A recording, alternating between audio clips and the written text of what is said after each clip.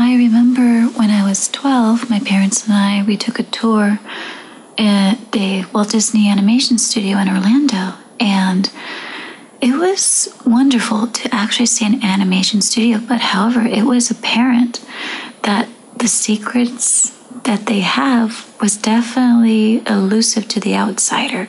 Because here as a tourist, we were behind a plexiglass, so that plexiglass was pretty much like a solid metaphor for like that veilless mystery. But so flashing forward, I still wanted to learn animation, but it was impossible at the time, because in order to learn, you would have to go to out-of-state university or a private college or even overseas, and it was virtually impossible for me at the time. Earlier last year or so that I started to take animation courses, and I'm telling you, I have seen so many online animation courses, but there was always still that veil of mystery. Flash forward to this year, I came across AMB's YouTube channel, AMB Real Animators Training, and I was blown away. I just couldn't believe, the knowledge that he was putting out there, the lectures that he was doing. It just pretty much ripped that veil of mystery off the face of the earth. And the thing that really sets his archive, his online lectures and stuff apart from everyone else is the basics. That's the one thing that a lot of the books, a lot of the online animation stuff lack, was the extreme basics, And when I started on that archive, I started understanding the spacing, the timing, the arcs, the slow in, the slow out. And with each exercise, it builds up on each other. And as a result, I start seeing, the arcs. I start understanding and timing things in my head. And it was just so fascinating. And because of that, it just helped revive, my lifelong desire of learning animation. And it just made me so happy that I'm able to pursue and to dream of becoming an animator. So thank you. So, are you going to join the library?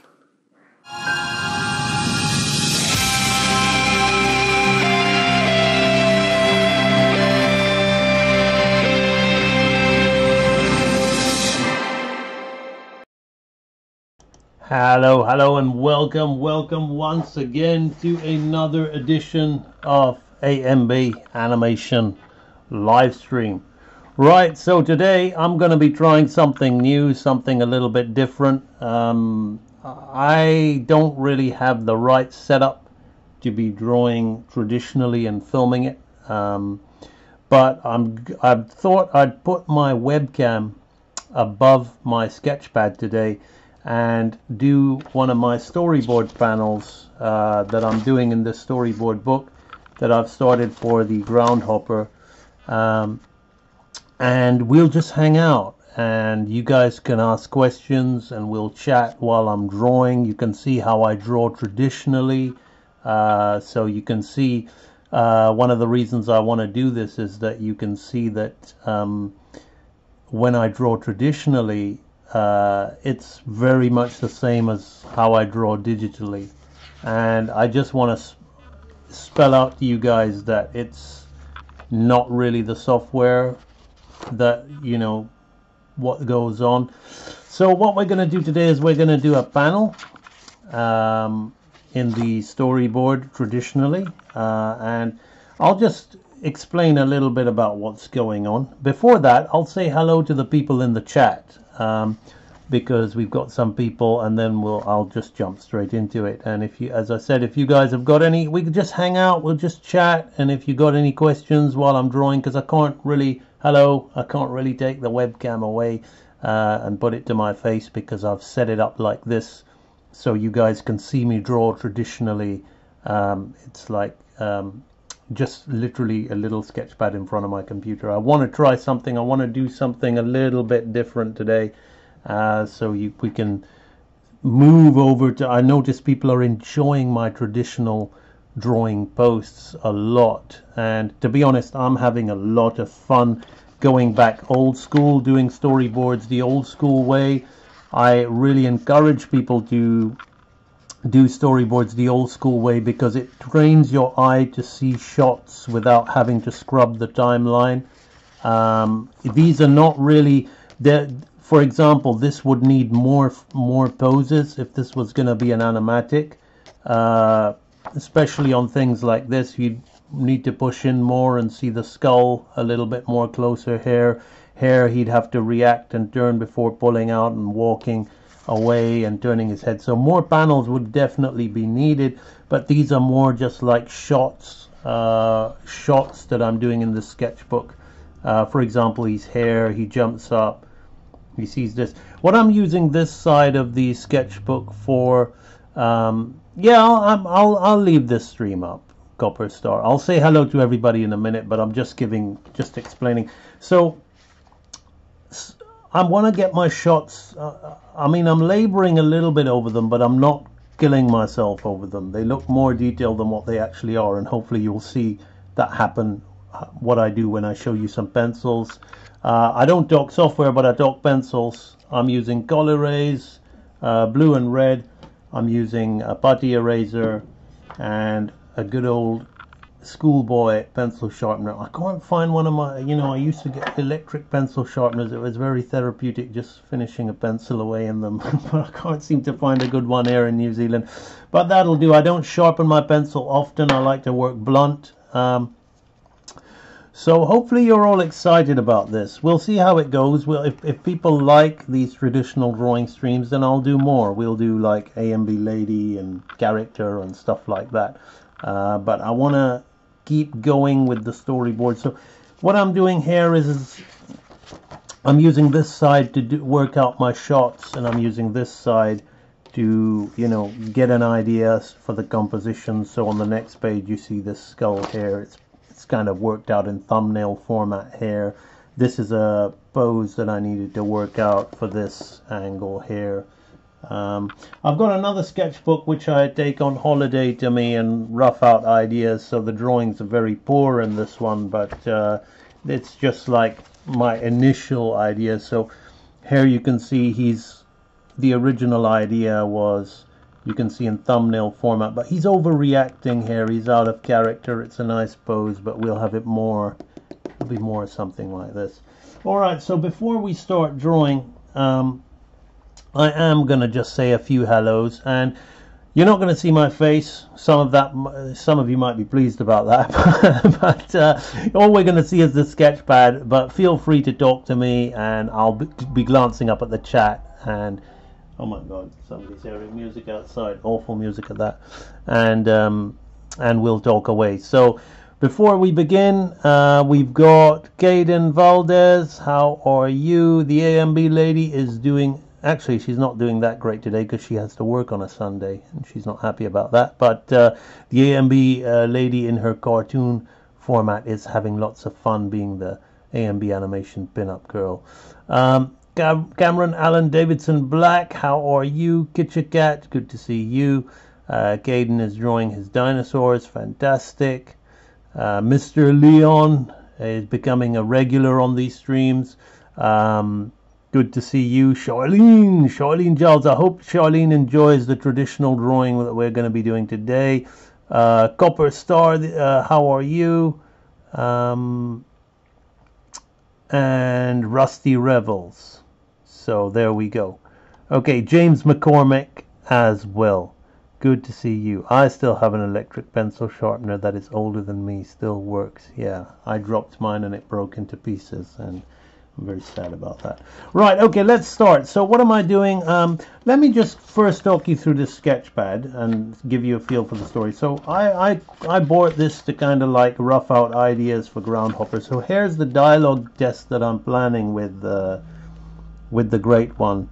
So he's holding the skull, and it says here the line that says, these are almost like storyboard panels. So it says, "So it appears that another soul has come to me in search of the riddle of death." So then he looks at the skull and he says, "Very well then, which death shall it be?" And then here, we don't go here, here, it says, "Yes." So he looks up to himself. "It shall indeed be a very good death." Then he suddenly gets a little bit angry and goes, "Nay, a great death." And he pulls the skull close to his face, as if he's affirming to the skull how good the death will be.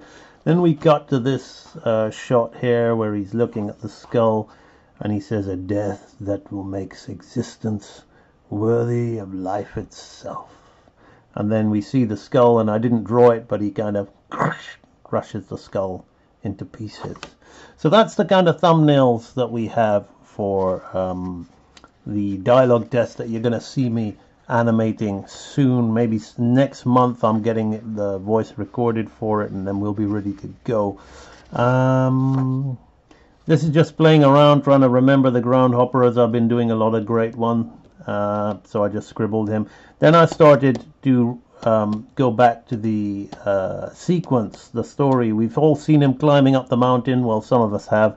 And he goes inside the temple. So I'm starting it from here. He walks into the door, adjusts his... As I said, there'll be more panels, and if this was being done digitally, often I just draw this once and then draw more panels on paper, but without the background. That's how we did it on Tales of Despero for Universal Pictures, which was...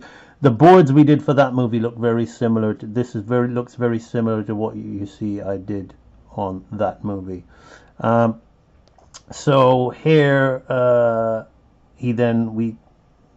camera could actually dolly around as he's walking, or we could cut to that. It either way works. As he's walking towards, he then notices something and looks a bit perturbed. We then see, let me see if I can mirror the effect. Oopsie, not really. We see like a skull, and we start pulling out and panning and whatever. So we see these guys hanging here. And then we see him looking. I really want to try and push for sincere expressions in this project. So we see him kind of looking like, what the fuck have I just walked into, right? And then he starts to look around. It's dark here. It'll be a lot darker in the finished thing, but I need to kind of design the temple a little bit as I'm drawing this. So he'll be a lot more rim lit. It won't be lit. At the moment when you do storyboards, you just want it to read. You want these things to read. So while I'm creating a feel for the lighting with the rays of light and things like that, and it all looks very pretty, it's not exactly true. I mean, you can see me playing a little bit, but I don't want him getting lost. At this stage, we want these things to read. So, for example, his face is super bright here. It wouldn't be in the actual art direction of the shot. So he starts walking and looking around. Then we see a shot of his foot about to step on something. But him being the trained warrior he is, he sort of jumps back and goes, and like looks down, and we see a skull lying here. Now I did mention that on this side I kind of rough out ideas for the composition and the framing, so I don't have to spend too much time trying to get it right. So this one, you can see I've kind of thought about it here. He's looking down here, and if we look at the original, we see it here, how it originally was when I was on holiday. I did this. So we're going to do that shot today. So we're going to do that shot, and I kind of like had a little rough mapping of it here. In many cases that would be good for storyboard anyway, but I'm trying to do something a little bit different with this. I'm trying to do the art direction a little bit. If we don't get a great budget, I can stick with this, which looks nice, but it could look a lot better if we had a better budget and we had somebody to go, what'll make this shot more interesting, A and B, or B if we do this, that, and the other. You know, somebody who's passionate about background design and art direction. As I said, I can do it a little bit, but and I can do it quite well, but I'm predominantly a character guy, so if I had the budget, I would love to get someone to really enrich it even further and push what I've got here. Right, so this is it. So we've just got a quick question from Charlene. When using two colors, does each one represent an element of design, such as foreground and background? No, to be honest, I don't normally work with two colors. I've just gotten into that thing. Normally when we animate, we draw lightly in one color and we then get another color to tie it down, and then we clean it up and finalize it in black, you know. But I've kind of gotten into, like, you know, I like to lightly rough in with the red and then finalize everything with the blue. And then if I want certain things to be darker, I'll just mix the two. So just for example, to make him stand out a little bit more and to push this stuff in the background a little bit more. So it's purely just for aesthetic. You wouldn't normally really use two colors like that. The way I'm using it here is just something I've gotten into. Zentron, I'm sorry to hear about that, my friend. Right, okay, let's begin. So I've prepared this here, and I'm using this cool thing here, which I think a lot of comic book artists might enjoy. With this, so it's kind of like a little ruler thing, and you got all your little rounds. You can get speech bubble ones as well, but I find rounds are a little bit more useful. Okay, so I'm going to refer to my previous page. So the camera, I'm using two panels because the camera is going to pan up, but I want to think about, so I do want to think about my framing. So I'm going to kind of like give myself little rough ideas of where the camera is going to start and where the camera is going to end. It's mostly where the camera is going to end on a shot like this. This is going to stay up, Zentron, because it's an experiment. I'm not really giving instruction. You're just going to watch me draw, and we're going to hang out and talk, but I've given a lot of priming, a lot of, you know, sketchbook flip through at the start. You know, 17 minutes have gone by. So we're just going to watch how I draw, really. But if people get more interested in this traditional way, then we'll see where it goes. So I'm going to think a little bit about that. Now notice how I'm using the side of my pencil, and it's not sharp, okay? I'm just using the side of my pencil like that. And I'm going to think about the main angles. So before I think about the background, I'm going to think more about, I don't care about the perspective and getting all that 100%. I care more about my framing, right? So I want our guy to be in the foreground, standing here. So again, you see, I'm kind of looking at triangles, right? So I want him to be in the foreground, and I want our skeleton to be on the floor, but I want it to be obviously quite prominent. So again, I'm thinking about the angles. His hand has got to be near his foot, all right, for continuity. So if his foot's kind of here, and his other foot's kind of here, like that.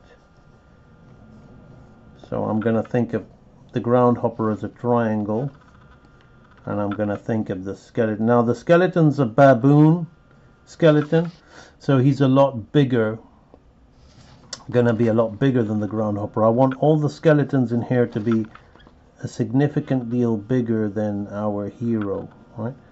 So I'm kind of mapping this out, right? So one hand here, body here. So this triangle is creating, his hands are splayed open, arms are splayed open, and it's creating a frame here, right? And it's all going this way. Now we want something countering it going this way, right? So sorry to hear about that, Zentron. As I said, can be quite a shock. So now we've got like a kind of top-down angle. I'm not sure. Here I've kind of got his ears in shot, but I want the groundhopper to kind of be a little bit out of shot here. So I'm going to push his perspective a little bit more, but I'm not. See, look how I'm dealing with it all as shapes. So it's all the same deal, secret science of shape simplification stuff, right? So now, even though he's wearing this big coat, right, I'm not using that as a cop-out to because a shot like this needs anatomy. So I'm thinking of his back, his hips, right, his tail. I wonder if this is all reading to you guys as I'm doing this, but it'll all kind of get stronger, right? So then here is, I got to think about his leg position, right? So he would have put his foot down here. Maybe he would have stepped back a little bit. So I will think about his feet. So for me, I don't really, the background's all atmospheric and dark. I don't really care about getting, I never have, as a storyboard artist, cared about getting super accurate perspective, right? I'm not doing comic book cityscapes or anything like that, right? So this kind of is gonna be the pose of the groundhopper standing here, right? His arm is gonna be down here like that. I'm gonna do a few lines to kind of help this thing work, right? So for me, the main thing is this shot here and this shot here, and I may have to rethink this, because if I come here and I work in a 6 frames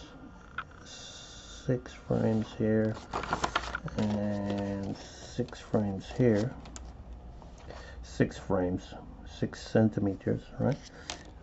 I don't want I don't necessarily want to cut off the guy's face,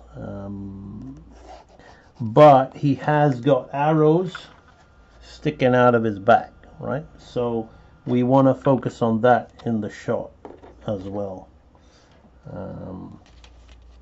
So I may push him up a little bit. I may push his head hair, his back hair like this, and then we can change the angle so it's more of a triangle like this, right?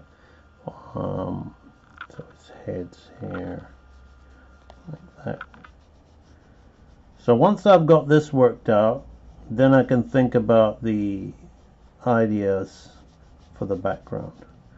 So then this hand can be hair, right? This hand can be further back like that.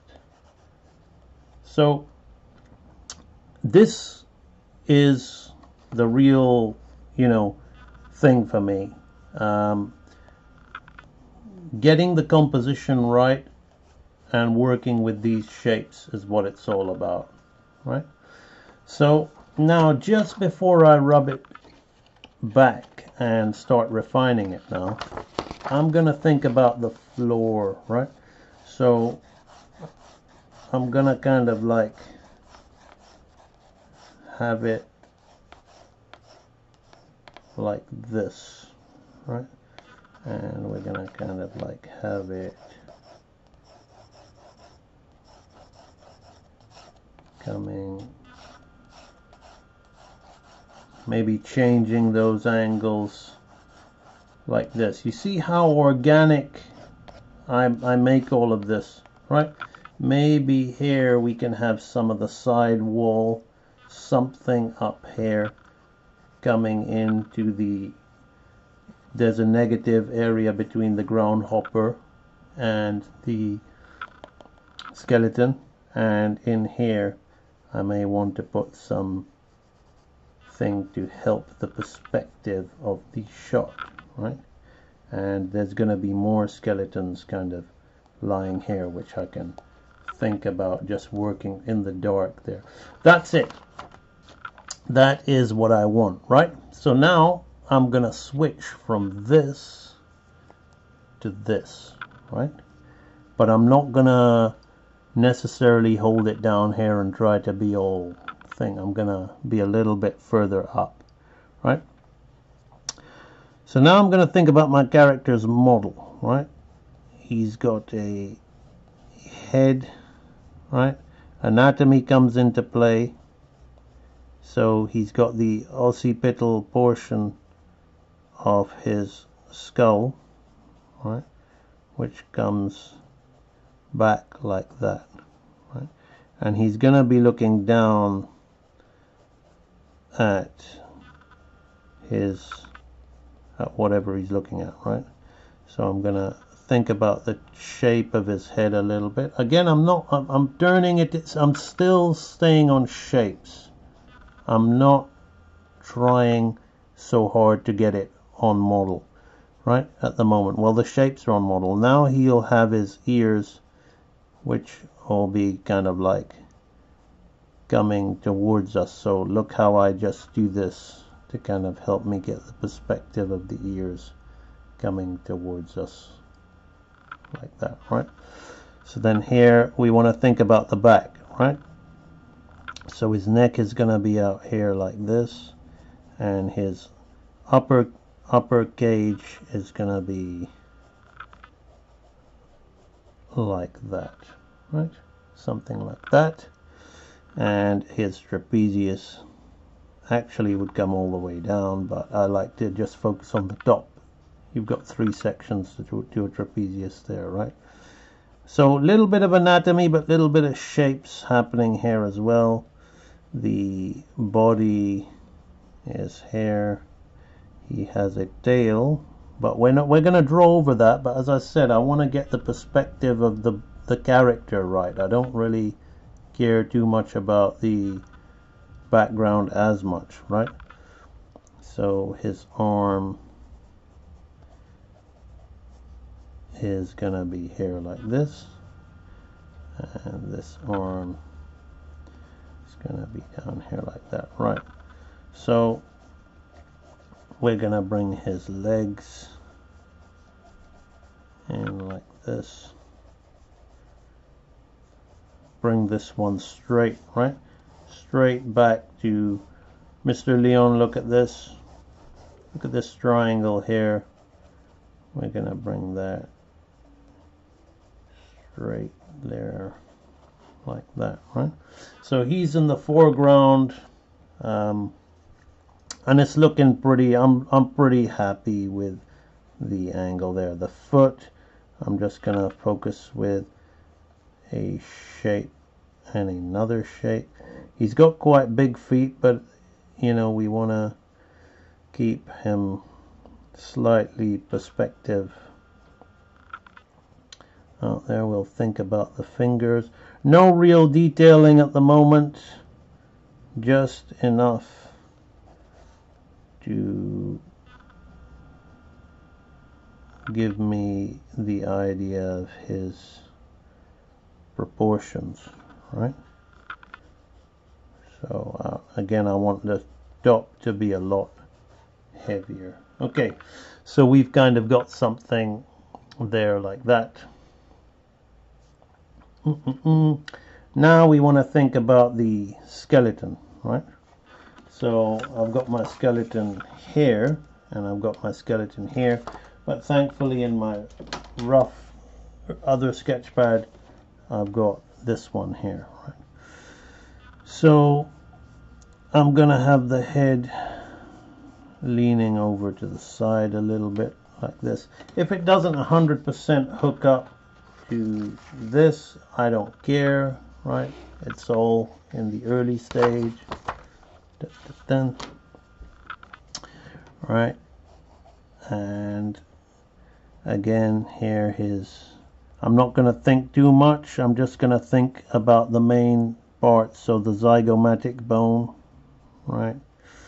And then we have the, so you see, when you see me drawing in software, you see me changing colors and all that, right? Well, I'm going to show you, and then drawing on top, right, without adding another layer. Well, I'm going to show you exactly how that works in this thing, right?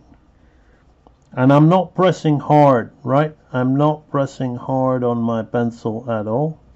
Okay, so I'm just mapping in the main shapes of the feature of this guy, and then I'll come in and have another pass. So, right, this is all rough building. So that's where the head is. That's looking good. The space between these two, we can cut off the frame there. The other thing, we've already seen his head in this shot here, right? So now it doesn't matter. We want to see his back. We want to see the arrows. So I'm gonna think about his main body gauge, which is going to be a shape like this. Now he's wearing armor, so that's kind of helpful for that. And he's got these huge shoulder pads. I did a bit of Google research for goats that possibly would have baboons. This is a baboon. The goat skeletons, I want all different types: goats, baboons, tigers. So here are the goat skeletons. So these would have been like mountain goat warriors that would have stumbled, and all in search of the riddle of death. This guy is made like I'm giving a little bit of the story away here, but it's almost like a museum of all of the people who have come into his temple, ruined temple, and he's just, displaying his artifacts of the warriors he has killed.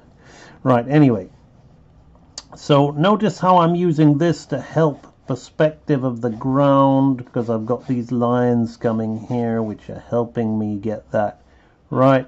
So he would have his pelvis here. These animals are considerably bigger than the groundhopper.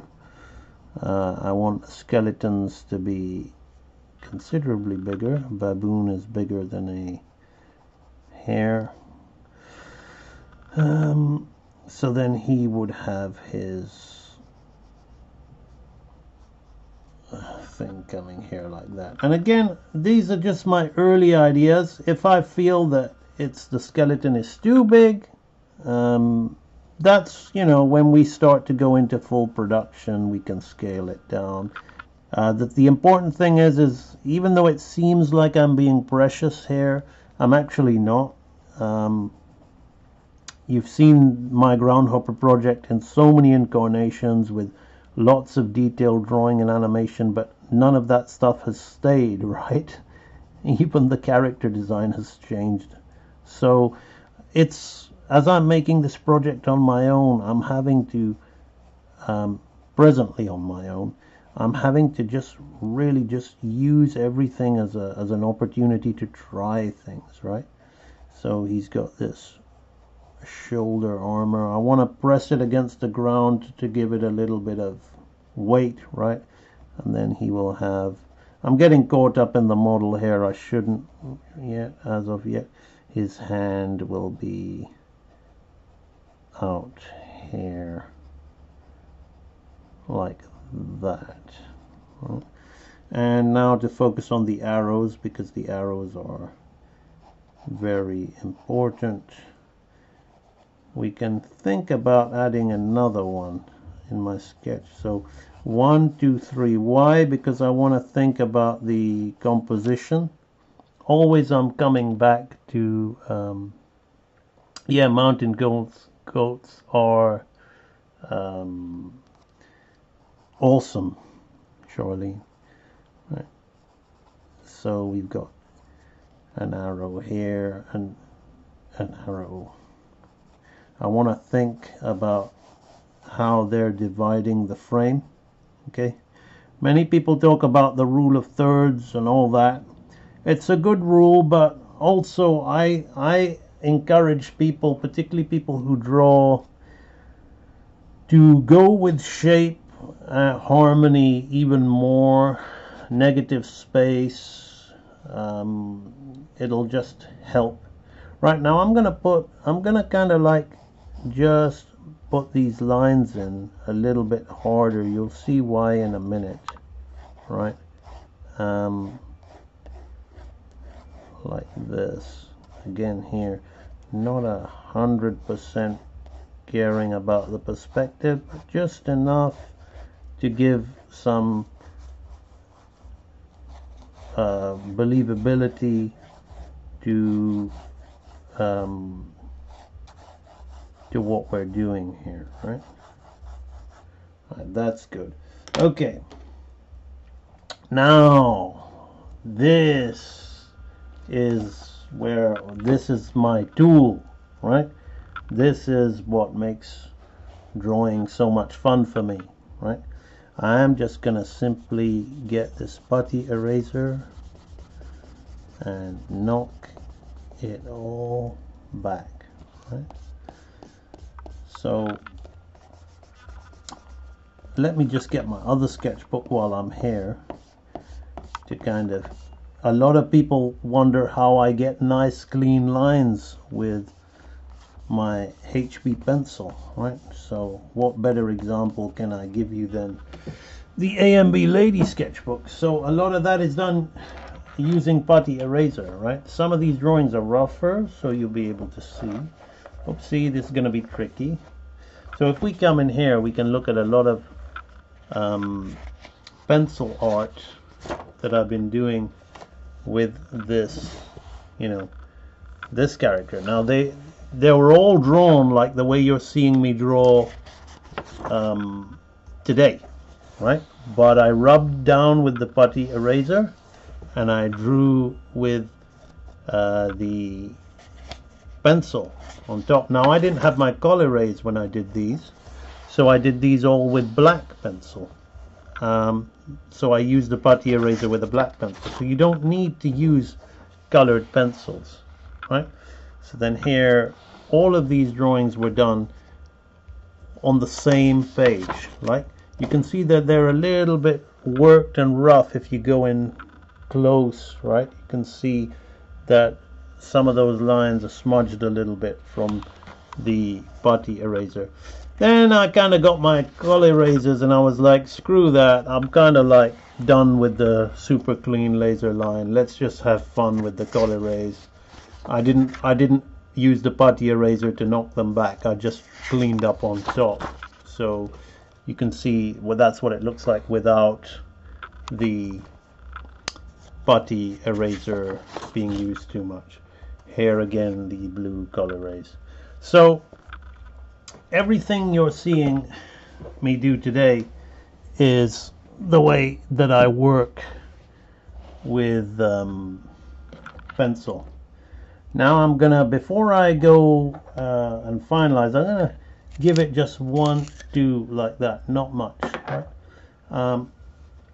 Because now I'm gonna come in here and start building the character, right, on top. So I need to think about his hairstyle a little bit, right? So I'm gonna work a little bit, just start building around my shapes, right, with the character's model. So hopefully you can pick that up, what I'm doing. The lighting isn't the best, right? Let me see if I can just, no, this LED light is not able. Hopefully you can see that. So many AMB ladies, yeah. My favorite pastime, Mr. Leon, is drawing the AMB ladies. You should sell copies. Yeah, I will. When the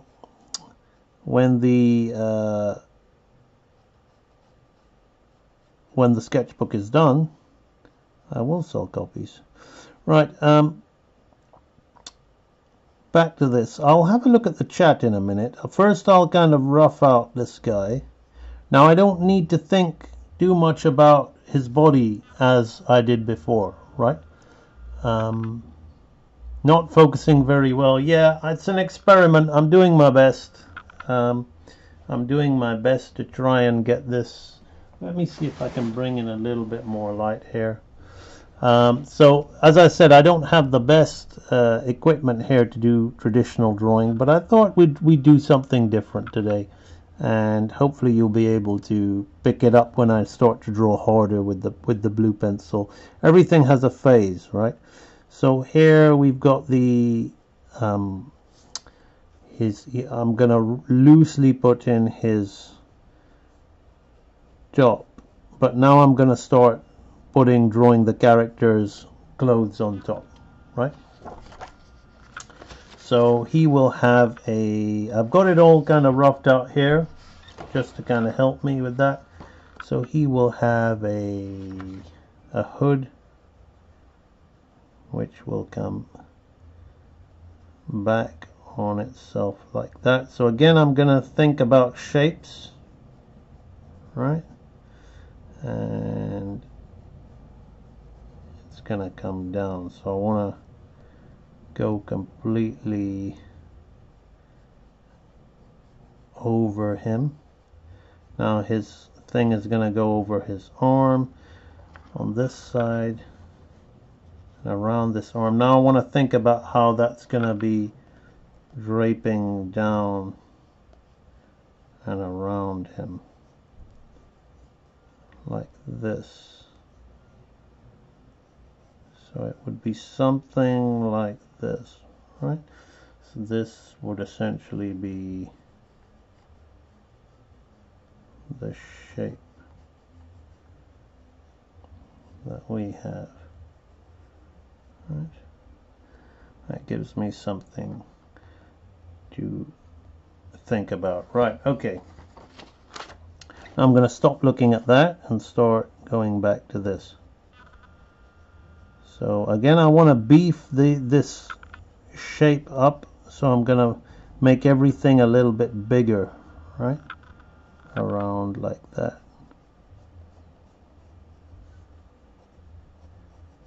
Everything is going to be about this shape now, making this shape look nice, right?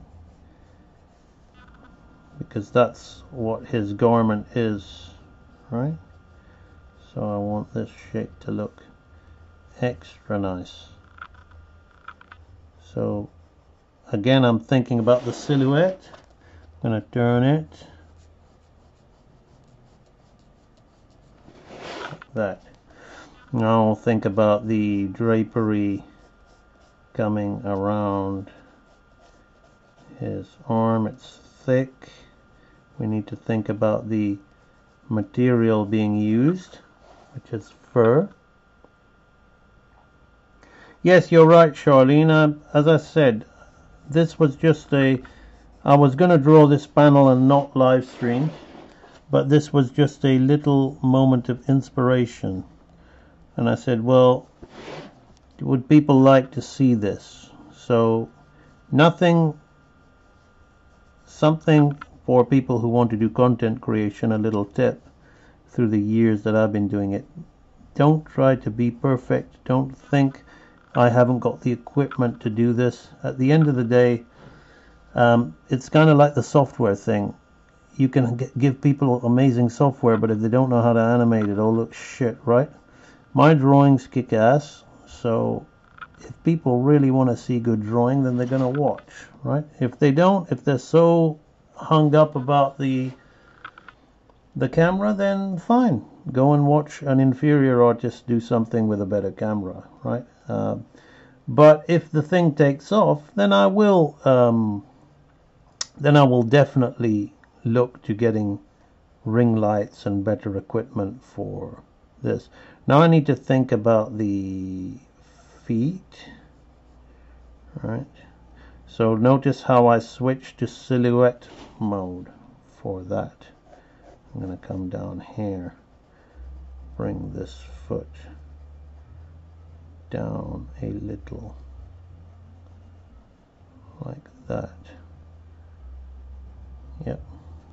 Normally you wouldn't put feet to edge of frame, but with a panel like this I may want to start here, right? I may want to start at his hand, but I'm giving myself a little bit of leeway at the beginning. I may want to finish here, right?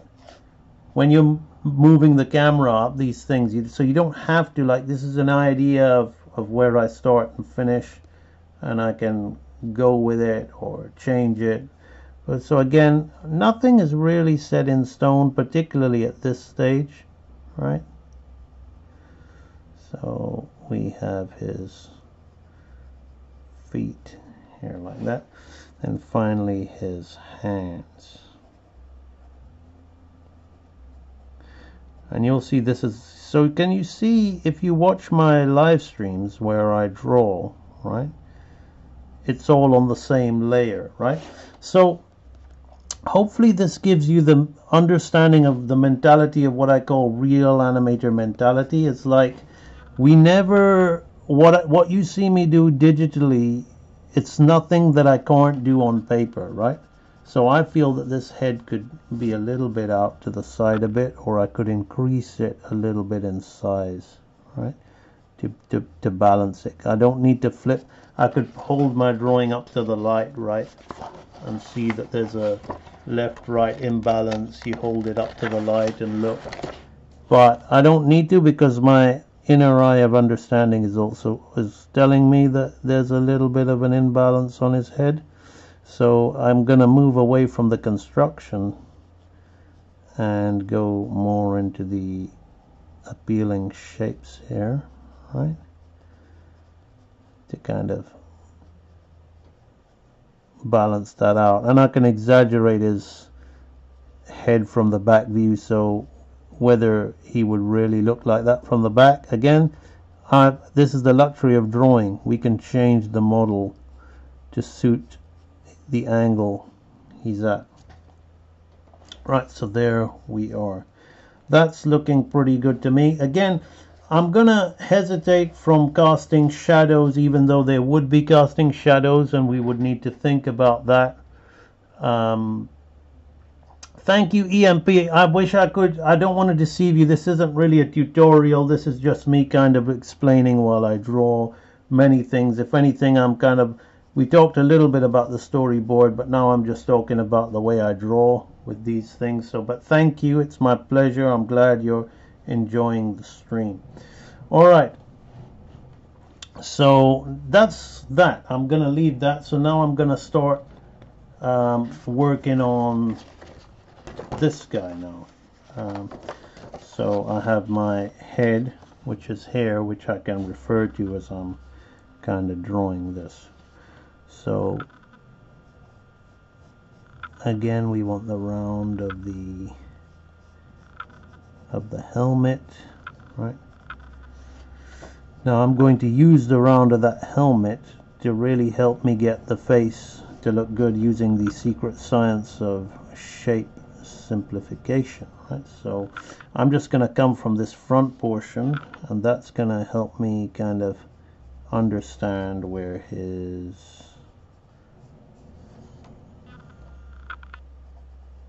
maxilla and zygomatic bone and all those things are.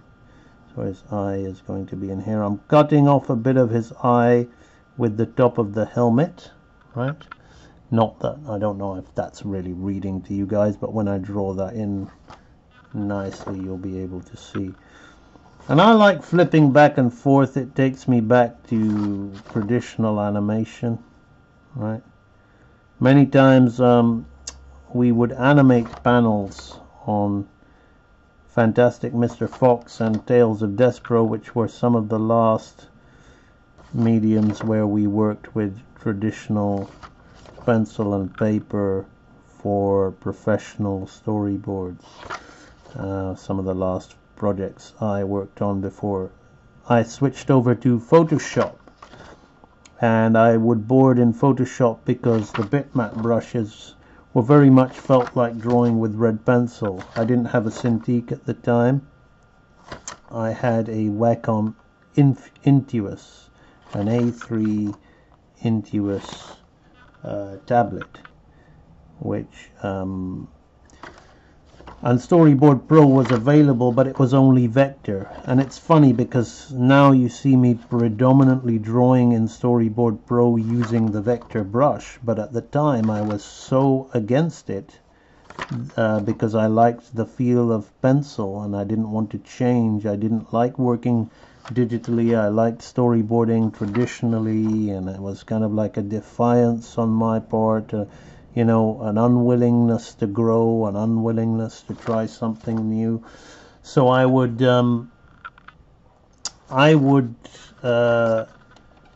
let me just get my other guy here for reference now. I would turn away jobs that were offered to me utilizing Toon Boom Storyboard Pro. Hard to believe when it's the thing that I do most of my work in now, animation, storyboard, everything. But at the time I just didn't want to change from what I knew. I loved drawing traditionally, and then Photoshop felt more like drawing with pencil with the opacity brush, and I could have it red, and then I could draw over it with blue and with the layers, and I just didn't want to know the vector, which was very much like drawing with pen. But one day I was kind of forced to work in it because I really wanted the job. I became an animation director on Lego The Legends of Chima, and I had to utilize Storyboard Pro in that scenario. So I then realized that the vector brush was very fast, almost like drawing with black pen. I was against vector because of the program Adobe Flash. I thought all vector brushes would have the same issues that Flash had, where you would draw a line and it would turn into a hexagonal line, or it wouldn't go exactly where you placed your mark. But Storyboard Pro's brushes were almost like drawing with a marker pen, and the line went exactly where I wanted it to go. So I was like, okay, and then that became my transition into predominantly doing everything digitally. I could realize that I could animate in the program, and as long as the lines went where I wanted them to go, I was a happy man. So it was very, very much better than Flash. But now I find myself working traditionally again. And what I love is that having my space on social media with the people who enjoy my content, you guys are so open to seeing the pencil sketches. In fact, some of my pencil sketches get a lot more attention and likes, if you like, than the digital stuff. Even if it's like a piece of animation, some people like just the rough sketch that I've done of these guys, of this stuff, and it's all like encouraging to me to go, well, okay, if people like that, I actually prefer doing it this way. Let's see if you like watching me do it this way. But then of course I'll have to up my game in terms of the camera placement and the lighting. Just using a webcam, however HD it is not good enough. I may need to get a drone to float above my shoulder, and I'll start animating on paper. We'll see, right? Okay, so these are the now what I might want to do to contour his chainmail would just put these lines here like this, right? And those lines being kept in there are just fine, but I can start just putting chainmail markings on there. I'm going to come and look if any of you have asked me anything in the chat, or if you're just happy to just watch me doodle this away, right? So I'm kind of digging that. Now I can see that all working. Let's move this away. Let's look at the original, because the original always looks better. It's a little tighter, but there are elements I like about that. But, you know, I've got to commit. I've got to make it somehow work. Okay. So now what I'm going to do is I'm going to heavy the outline because I'm happy with it. Thank you, Cody Bop. Copper Star, I love traditional art. It's one of my favorites when it comes to drawing. Yep. Well, I actually attended a clay sculpture workshop. I really didn't want to go, but the guy wanted me there at his workshop to be a guest to help him tell his students about drawing from a live model, and he said the first half we're going to be building a clay sculpture from the live model. And I was like, I don't do 3D, I don't want to. So again, there was then my wife said, you're always telling people about stepping out of the comfort zone, you hypocrite.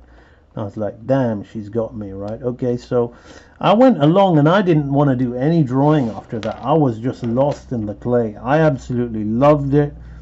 I was drawing with my hands and it was just amazing. And I was thinking to myself that actually physically sculpting with the clay is a good way of understanding the secret science of shape simplification for beginners. Now, before I go drawing on top and tidying this up even more, I don't need to rub that out, but I just want to see what it'll look like. The same with his feet. I need to think a little bit about the background. Now, I could use this for the background, but I'm not going to. As I said, I don't really care about stuff like that. Oh, I did say I would look at the chat. Just let me quickly... I've got my mouse here, right? Let me quickly see what people are saying in the chat. Who have we got online? Many people are okay. We're talking about Zentron's sudden shock, so I'm sorry to hear about that. I'll just let you guys give Zentron some comfort while I see if there's any particular question about drawing and storyboard. I get stuck on the rule of thirds. Nice to know you can draw with shapes for composition. Yeah, shapes are good, but the rule of thirds is good. Is a good basic thing. I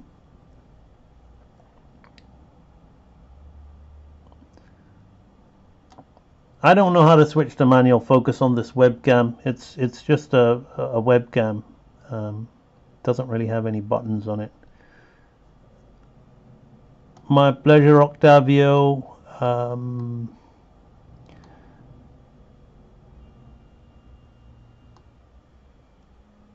Okay, people just talking amongst themselves. Right, I'm going to get back to this. Right, so I'm now going to think about the background. Now, as I said, I'm just going to lightly go in here with some kind of raked horizontal lines all going this way, right? And I know that it wouldn't really be doing that. We've got a much wider thing, so I'm going to rein them in. I'm going to kind of change the perspective line up here like this, right? Doesn't matter, right? If you understand the basics of perspective, you can intuitively feel your way to get something that works and looks nice, right? So now I'm going to shoot this out here like this. All these, getting a ruler out, right, and committing to that, especially if you're a beginner, right? It's really not.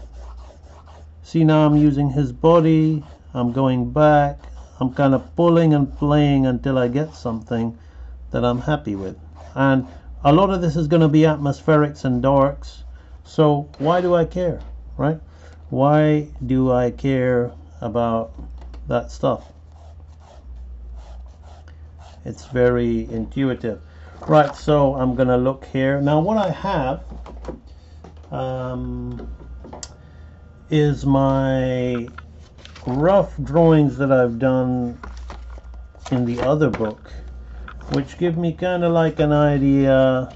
This was like, as I said, this can go in the dustbin now. It was just trying to figure out what the temple looks like. So it's kind of like an idea of the floor. What I also have is, I'll show them to you. I'm just opening them up. Groundhopper development. Excuse me. I also have things like this, right? So let me put this on the other screen so you can see it.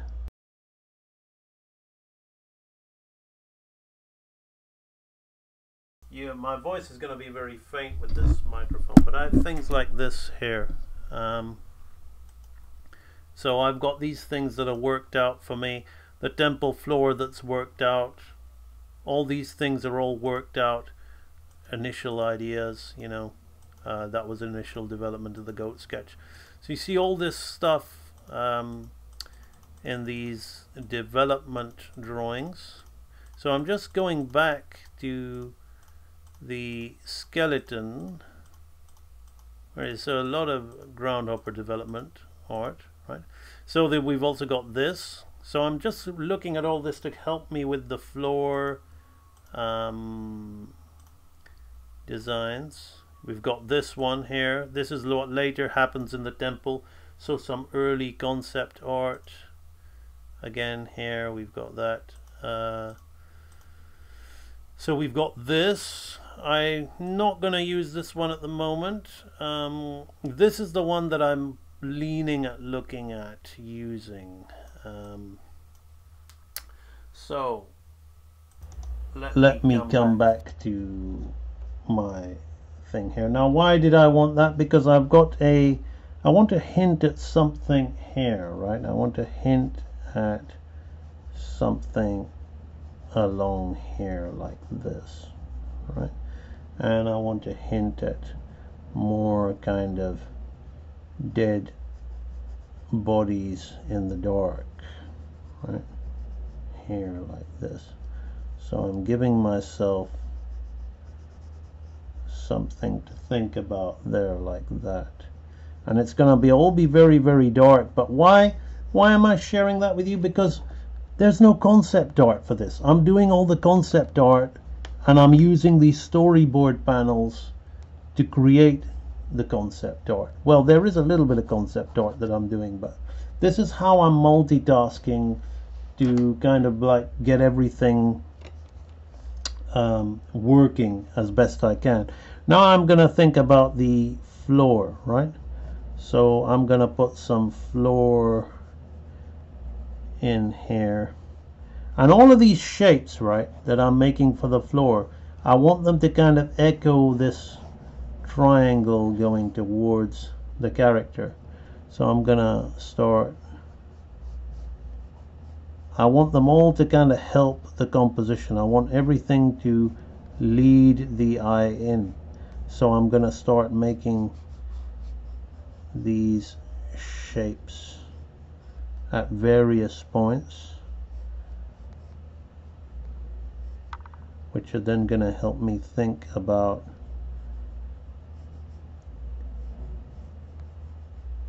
the floor, which is all going to be kind of like this. Octavio, if you're still watching, remember I told you when you're doing your storyboards about the insects, so on a shot like this I might have an insect running across that skull, alright, which isn't included in the storyboard, or something coming out of the eye, alright, just to give it more of that feel. I don't really need this anymore, so I'm just going to put this away. Let's just put that there. So the floor is then going to all be kind of helped. Again, look at the secret science of shape simplification. I'll show you how to make the floor look even better, right? But at the moment, it'll do for what it is. Then we've got to think a little bit about values. And values for storyboard like this is a little bit, as I mentioned earlier, right? I'm thinking about values, but it's not complete true values, because if he was walking in here, he would be like here. I've kind of indicated it, but this would be a lot darker, but I want to design a little bit in these boards, so I'm not like, so here he would be complete blackness. I would have his eyes showing. There'd be just this white, all right, just a few hints of shape, so we wouldn't really see any of these bricks or any of those things. But I need to design the temple while I'm doing this, and I want this to read as a storyboard. So here he's completely white against dark. He's just standing out. You might see that in a lot of storyboards. So again, here his face is completely white and everything else is dark. It just makes it read as a storyboard. You look at it, we want to see the expression. So it's kind of, we're getting value, but we're not really trying to get it true value at this stage. We want things to read, but indicate what the value is gonna be, right? So now here I might have another warrior kind of lying here like this. In fact, yeah, in my rough drawing here there was a head in the foreground. There were lots of these things, so I might have a few other shapes on the floor here like this. So let's think about a body lying here with some arrows, right? Some hands. We don't want it to really get too caught up with near this guy's head, so I'm kind of like just giving myself some kind of idea. There'll be a boot there, something like that. Maybe I'll put the hand out here like this. I'll come back to that. You see, it's all helping it develop along the way. So this is what we call story sketching as well as storyboarding. Mood. Now I know that all around here is going to be dark, so I can just suggest things here, like I can suggest some legs, and I can suggest a bit of rope, and I can suggest something here, but all of this is going to be dark. So that's why, again, I wasn't so 100% in with the perspectives of all that. What I might want is the foreground is looking a bit empty here, right?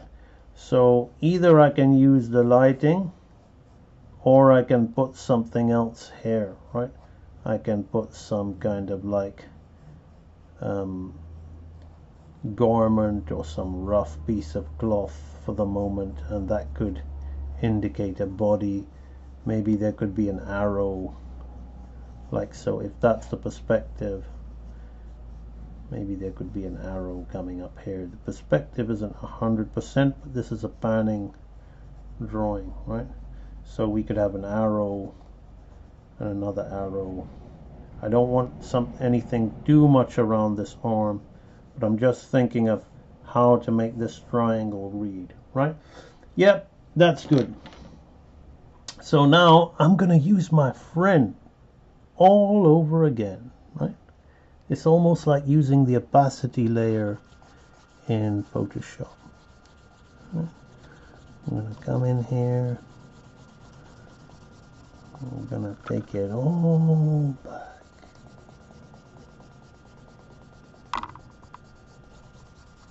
Just like that, right? And it's all there for me to see, right? And this you're gonna watch, like we're 1 hour 9 minutes in, but you're gonna watch how that basically I'm gonna finish it to this stage, right? So you're gonna watch how it just you've basically seen it all build, but now you're gonna watch me get a nicer line on that. So you're gonna see why animators use small strokes when they draw. So I've sharpened it up a little bit, right? Now I'm gonna just do that because it's easier for me. Right, so first thing I'm gonna do is create the outline. Look at the silhouette of my character, right? So when I clean this guy up, what we do, particularly in hand-drawn animation, is we, for many reasons, they like to close their lines, especially when they digitally color nowadays, but for the better reason, you want to really look at your character's silhouette. Right? So, and this is how I weight my line as well, right? Just like that. So I'm weighting this line here. Before I go in drawing that, I want to put the feet in. It's very important. See how much nicer it is? When you know how to weight a line, you don't fiddle about with digital lines and try to make your digital lines thick and thin. You just know, right, how to do it. So hopefully that's coming up on the screen nice and clear to the person who was worried about focus a little bit. And actually you can see how much faster it is to clean up on paper than it is to clean up in the machine, right? Because the rotation, the feel of when I indent the paper with this line, right? I'm able to really just commit. You can't get that with glass, right? I draw really well with glass, as you see, and I'm really fast, so it's not really that big a deal, but for me, paper is king. It will always be king, right? So now I'm cutting into this. Mr. Leon, look how I'm thinking about these shapes within the shapes, right? We're gonna create just another one like that. Come around here.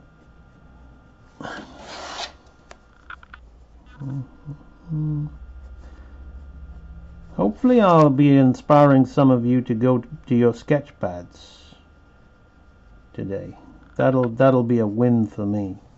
If I can just get one person to go, I'm gonna try that. I'm gonna try and do a story sketch in my sketch pad, or I'm gonna get a putty eraser.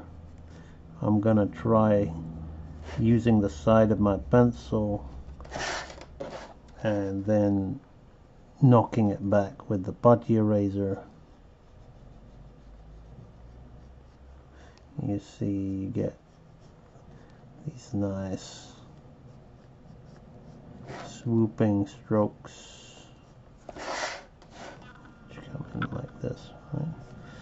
So that's our foreground guy standing in there. Let's get his foot.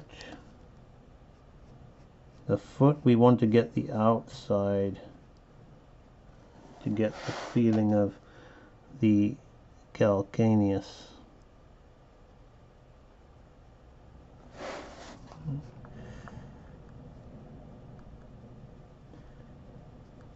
That'll come down there like this. Now here I want to do exactly the opposite. I want to get the inside of that and shoot out to the heel, which should be further up. There, like that. There we go. Right, really and truly he should be casting a shadow, but I don't want to be thinking about any of that at the moment. What I do want to do is, he is predominantly in the foreground, so I'm going to put a little bit of kind of value study on him. Just create a little bit of rim light around him, like that. Bum, bum, bum. So I'm just drawing the shapes of shadow, right, that occur within. Right. Put a bit of rim light on it, like that.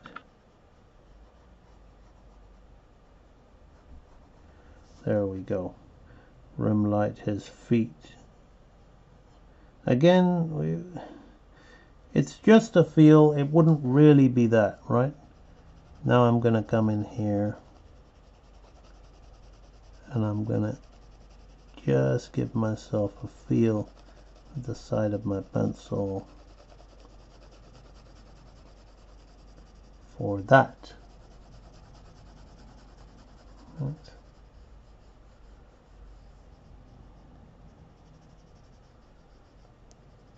So that'll do for now. I may bring it down and I might push it just a little bit, but not too much, right?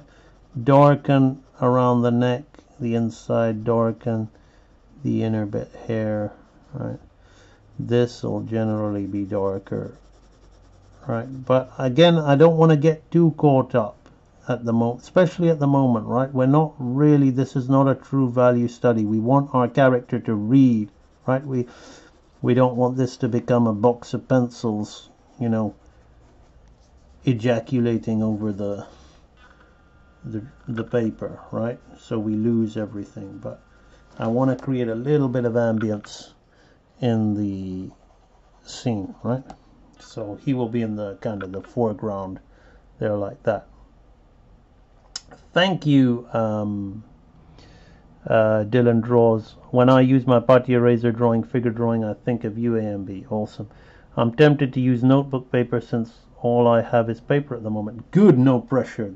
This is a victory for me, right? If I've helped you do that. Now, I'm not going to be as clean with this guy, but I'm still going to look for definite shapes, right?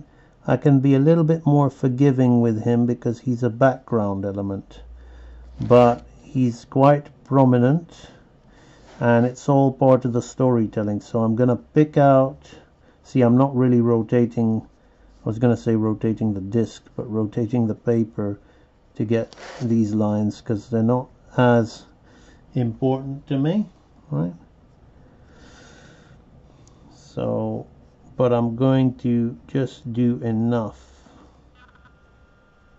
right, to get his silhouette reading, right? It's all about silhouette, and his front silhouette is more important than his rear silhouette where his legs are, right? So I want it to read before I start filling in the details. Always, and especially with storyboard, or even if you want to say comic book, right? Before you get caught up with those details, I urge you to do the outlines and the silhouette, so you'll be able to say to yourself, is everything reading?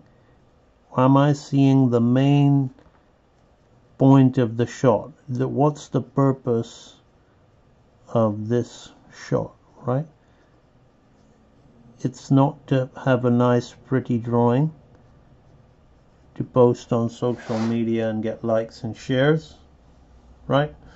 It's to make sure that we're seeing the peril of the scene, as it's being revealed to us through the eyes of our protagonist. So we're looking over the shoulder.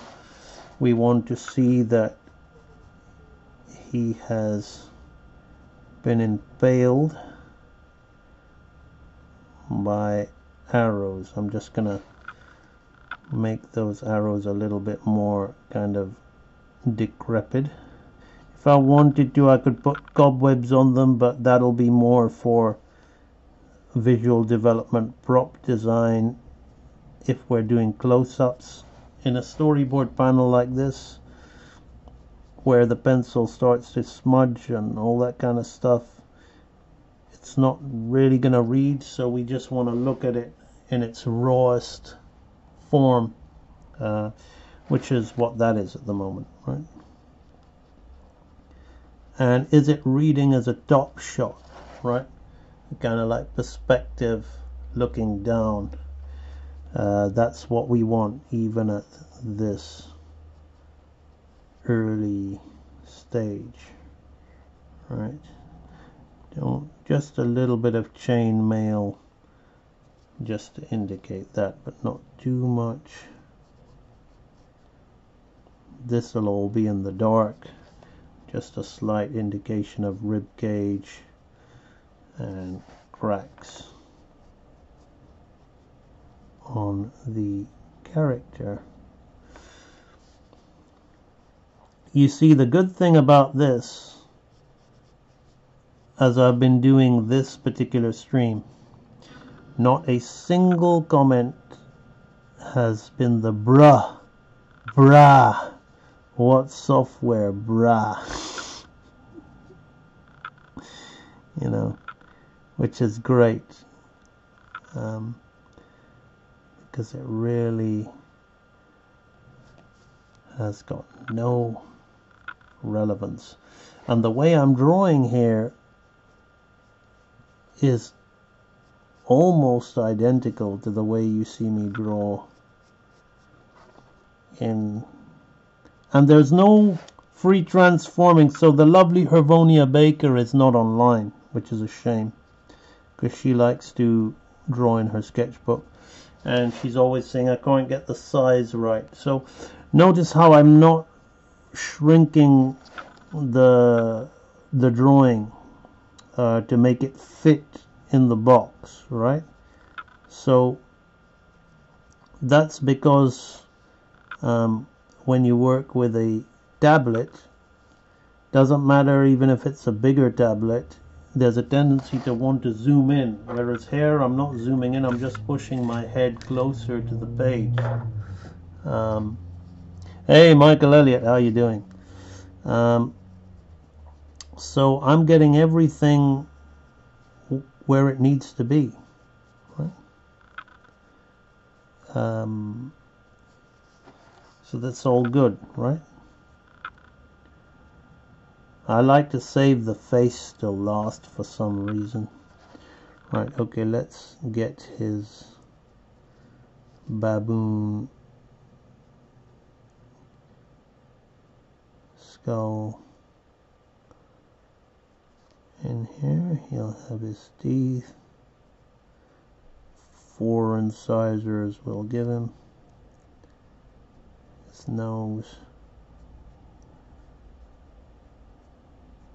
Perfect, right? I'm gonna go in here and add some values.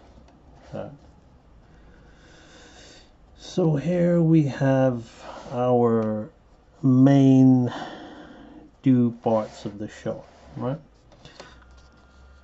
I'm not going to think about the shading and values on him at the moment. It's not important.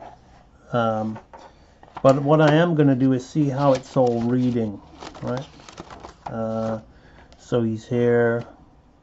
He's continuing to walk. He notices something. We see what he sees. We see his reaction. He starts to continue to walk, looking around. His foot goes on something. He notices. He looks down. And then the camera booms out, or we cut wide to this, where we will crane up fast with a fan up there like that, or we we boom out and I give myself leeway. This isn't, I may not start the camera directly at the bottom position here. That's the important thing. Okay, so what I am going to do here is I'm going to think about very lightly coming in here. And remember how I mentioned the arrows, right? So I'm going to think about having some arrows in the foreground, which I'm going to lightly do as kind of three-dimensional blocks just to help me get the perspective of that, right? And I don't want to go too much over the guy's head. A little bit too high, a little bit too big, but it's the chance to play, right? The chance to play. He could be slumped on something here. It's okay, right? So I'm immediately exploring. Again, I'm going to leave it and come back to it after putting in a little bit of floor, right? So I'm asking questions, and doesn't matter how far down in the drawing I am. Again, don't be precious. This is all about story development, story sketches. It's okay. It doesn't matter, right? There was a time when I was storyboarding, I would want to even get the floor, have I got the floor to hook up with this panel and get the floor model right. This very overly precious behavior, it doesn't matter. This is all pre-production, right?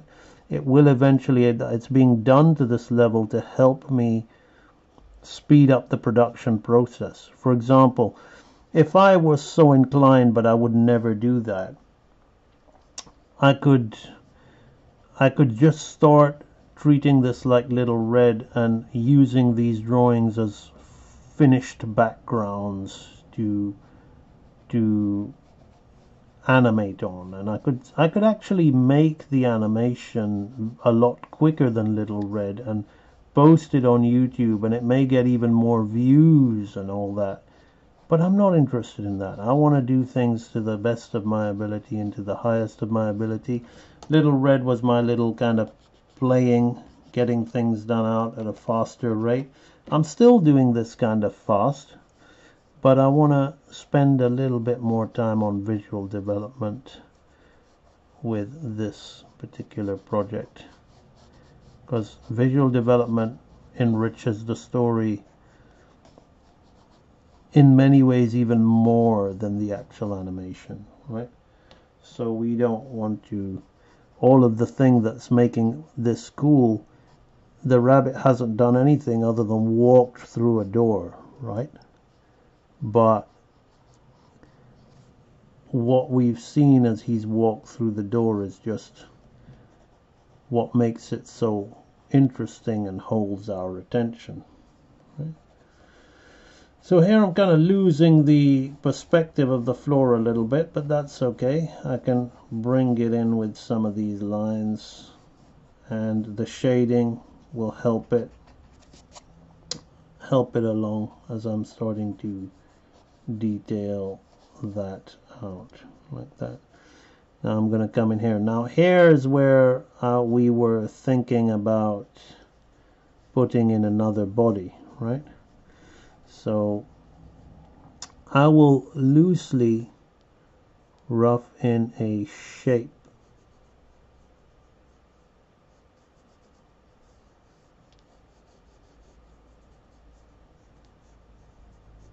like this.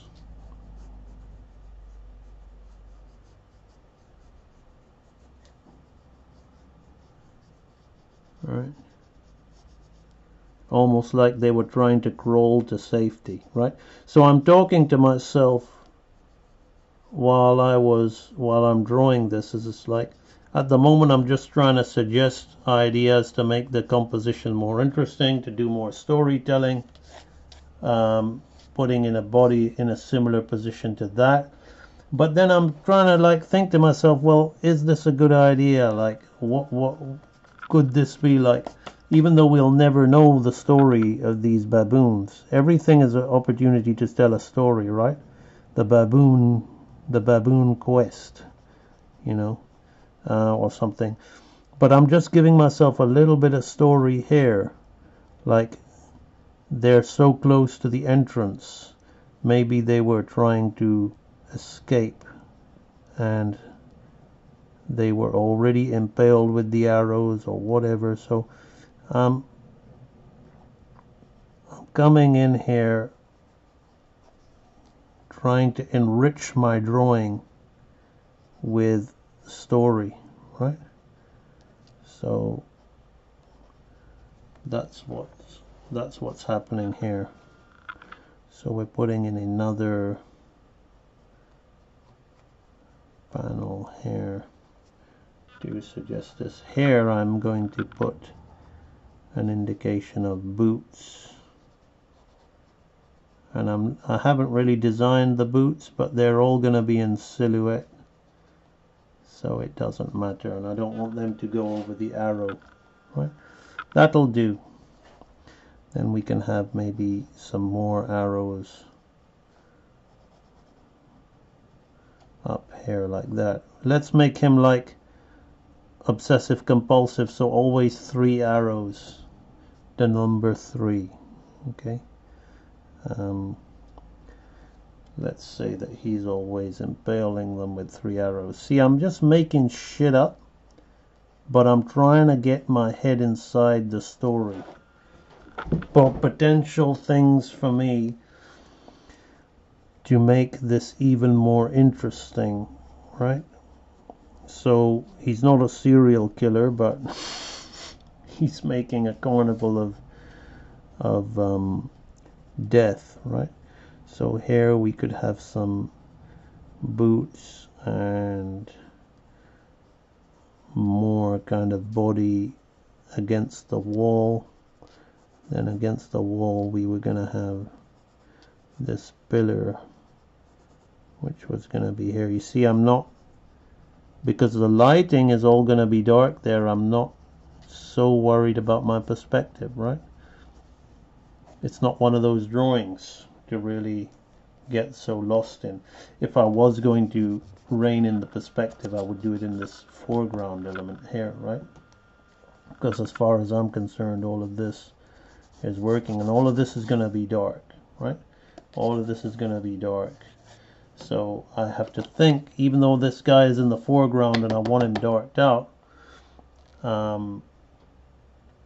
Carnival of Death, yeah, that's exactly what I wanted him saying in here, in his mind, but not in dialogue. Just like, this is a carnival of death, you know, a celebration, you know, of death. So I'm pretty cool with this now. I'm just gonna do something here to change the floor up a little bit, right? I originally had an idea of what I wanted here, but I don't think it's going to be the case, right? So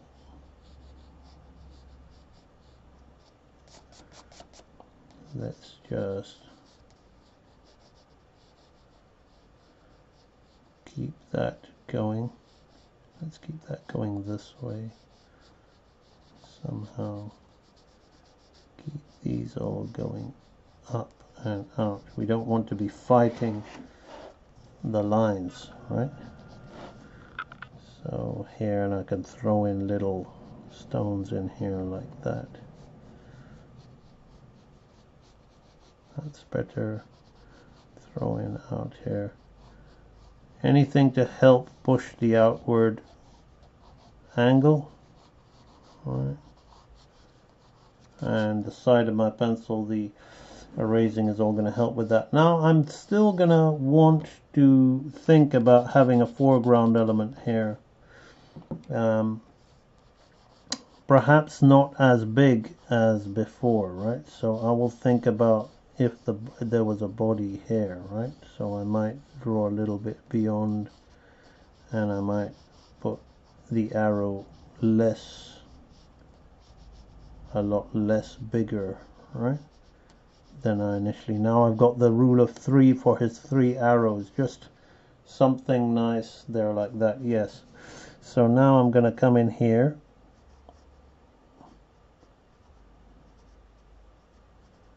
and I'm going to put my arrow in here like that. There's going to be a smaller one here. So it all goes kind of like with the line of the arm and helps the angle. So the piercing of the armor here. This.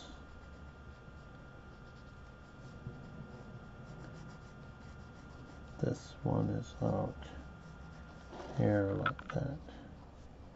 Triangle in there, right? Nice little triangle in there. Dead soldiers in full armor killed with the arrows. Who could have done this? I'll tell you, Michael Elliott, who did it. This guy here did it. Even now he's crushing another skull. Right, so there you go. Michael Elliott, always with nice comments on my channel. Always appreciated. Right, so I'm now going to throw a little bit of rag in there because rag always helps. Right? So here, if there is anything I don't like, it's the way the feet are at the bottom, which you never generally do. But it's not really worth worrying about because, as I said, I may want to start my pan from here, but I want to, these drawings have to be, I've got to kind of work these drawings out, which is why they've got this nice sketchy feel to them, and I'm not being too precious about it. What I'm going to do is knock this back a little bit and lock down the foreground. What a magnificently evil vibe, a fortress in the mountains, dead soldiers killed while fleeing, by who or by what? Exactly. You know, I would get done, but I've been listening to a piece of music from Conan the Barbarian called Atlantean Sword, which very much inspires me. Godibot might know what that is, as would Zentron. Very much inspires me on this scene. When Conan goes into a cave and finds an abandoned sword amongst these old warriors, you know, these skeleton warriors, and he finds his sword that becomes his sword of these ancient Atlantean giants. And very much as I was doing this, I've been remembering that kind of staging, you know, where you literally have to really scrunch to see the skeletons in the dark, right? Of course, we don't have to scrunch to see these ones because I've got to plan it all out first, right? So I'm giving myself some skeletons to kind of like maybe to see here, but that's that. Right, now before I go and getting my, yeah, also when you're drawing, now excuse my stupid singing, but when you're doing these things, you want to kind of think, so you want to imagine the music like then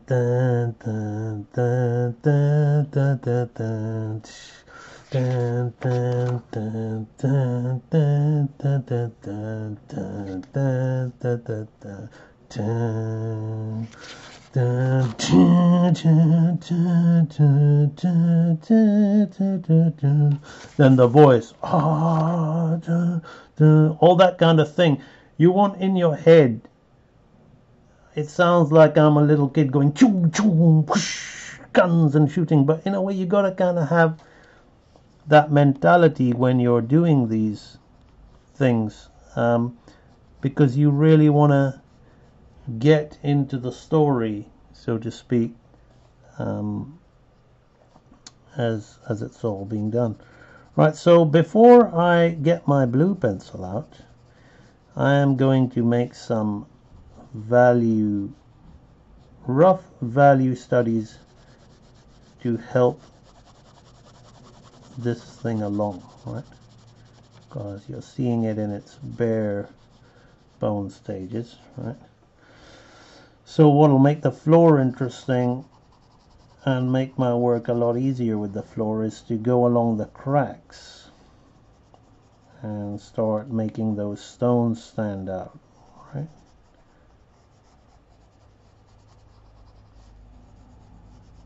Right, so we're already starting to get ambience from these kind of things, and the stones will be even more interesting when we start adding little cracks to them. So just shapes within shapes with little bits of detail, right? So at the moment we're kind of just scribbling in between the cracks to make all these things stand out. Right, I'm going to come in here, just give them some uniformity by smudging it all in like that.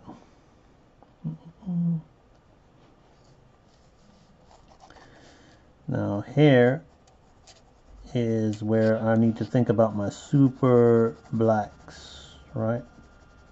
Where all of this stuff is going to emerge from. So around here it's going to be a lot darker. Right. Around there. In between here. It's all darks. Right. Where his feet is. Again, he would be, there would, it would be so dark he wouldn't be casting a shadow, but we might, if we were thinking value, have him casting shadow. But we want everything to read, so as I said, it's not true value, it's just a general thing of helping this stuff pop, right? Which is what we do in storyboard art. We want things to read and worry about the concept art of it all a little bit later. I want this to be in the dark here so we don't know really what's up ahead. Right. I want all this to be dark here like that. Right. Then a little bit of shadow between him and the skeleton to help the skeleton read like that. Okay, so we're starting to have something there. I'm not sure if we can really see as I've knocked it back, so yeah, we can see that.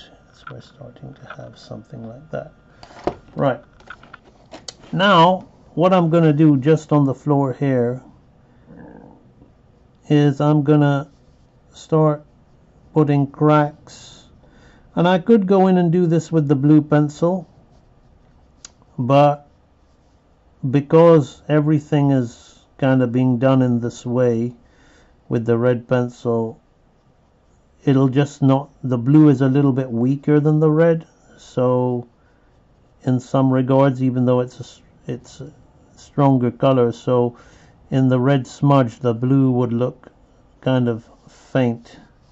So I'm just beefing up these stones with some random cracks, right? And again, knowing how to draw the cracks on the stones, right, is similar to knowing how to do bunching on the hair, right? It's all intuitive and it's all little strokes, but they are all appealing in their own right, and they're placed intuitively in the right place, right? It just takes a little bit of practice and getting used to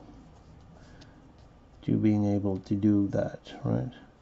I will do that more with the blue pencil, but I'm just giving myself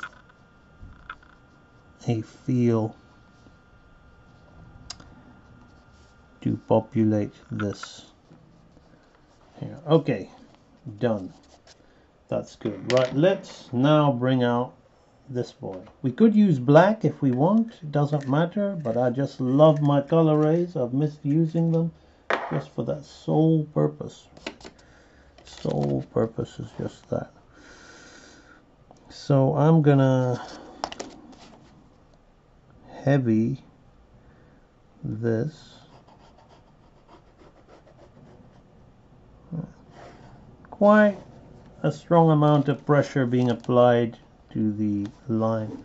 How are we doing for time? 1 hour 45 minutes. Not bad. This panel is a longer panel to do. Again, as I said, right, if we're talking storyboard, it doesn't have to be like this. If you're on a full-scale production, this would have been good enough, right? But I don't have an art director, a production designer, a concept visual development. I'm doing this all myself. So that's why I like to board like this, right? And it helps me manage the direction of the show a lot better, right? So even if we were to have a budget and I was able to cast this to people, I've been there, I've storyboarded the whole thing. To be honest, I would probably not animate as much if I had budget for this, and I would end up boarding and managing it all. Kind of like the way a Miyazaki or a Don Bluth work, because that's what happens when you have to manage the whole thing. Right, so now it's the same deal, right? I'm gonna come here and consolidate everything. So, and it's all down to how much pressure I apply to make certain things that we want to see seen, and certain things that we want just to be suggested in the background. Right?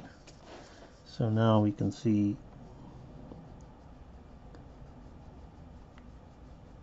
this shot here, and if I really want to put the thick and thin on the bottom, I can do it just like that. Right?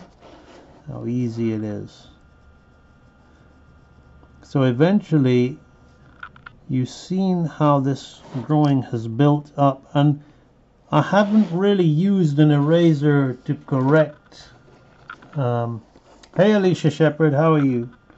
I haven't really used an eraser, I don't believe, once to correct my drawings, right? The eraser has simply been used to knock things back so I can draw on top of my suggested placements for where things are, right? I may have erased out construction or perspective lines or things like that, right? But no erasing on the character drawing, right? No erasing on these things. It's all ability, what I call real animator ability, that I'm trying to instill with you guys here. Alicia Shepherd will enjoy this more traditional inspired stream, being a fan of traditional media.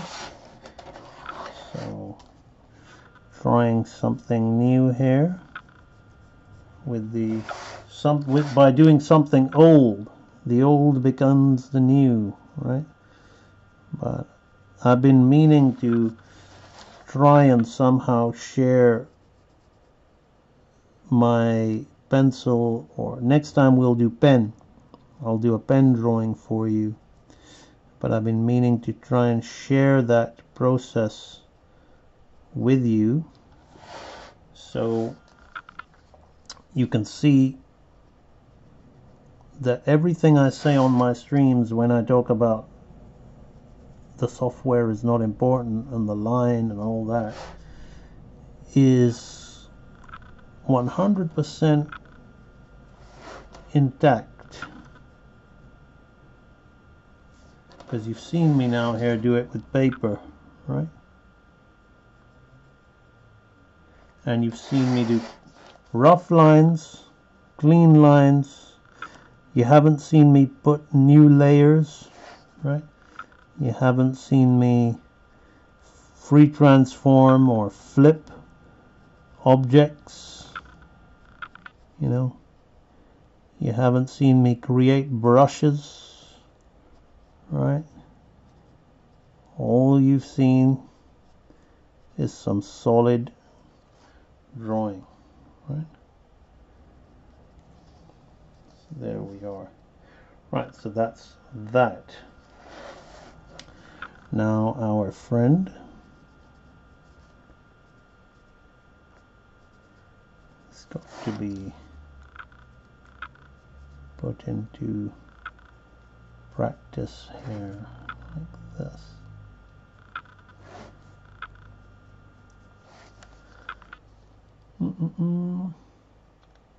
Basil Paul Liros music. Yes, you're absolutely right. For me, it's if somebody said, what's the greatest film score ever done?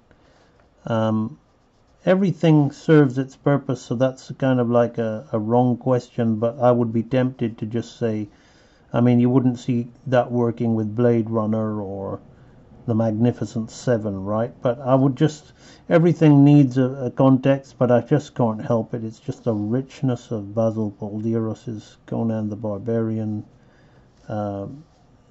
music is just, oh, it's breathtaking. To think that that was a score to a film, it is above just general film score.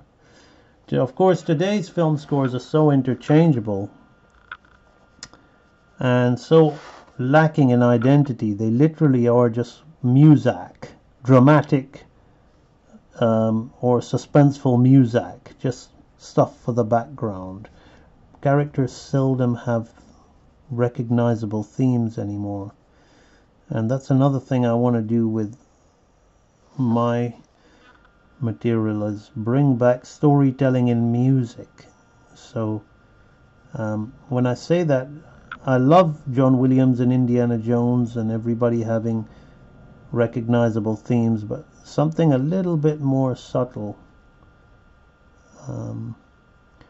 I guess you could say Conan the Destroyer, to those of you who know the film, was more like a John Williams, Indiana Jones fun mentality of film music and themes, whereas Conan the Barbarian was a little bit more like opera and more elitist forms of art. Funny, when the film was starring one of the most commercial actors ever, but it was early on in his career. Speak of the great man Arnold, who certainly, even if you don't like him, you'd have to say he is great because he is gargantuan in size. So you can call him a great whatever, right, if you don't like him. But I personally love him. Right, so this here, like that. There we go.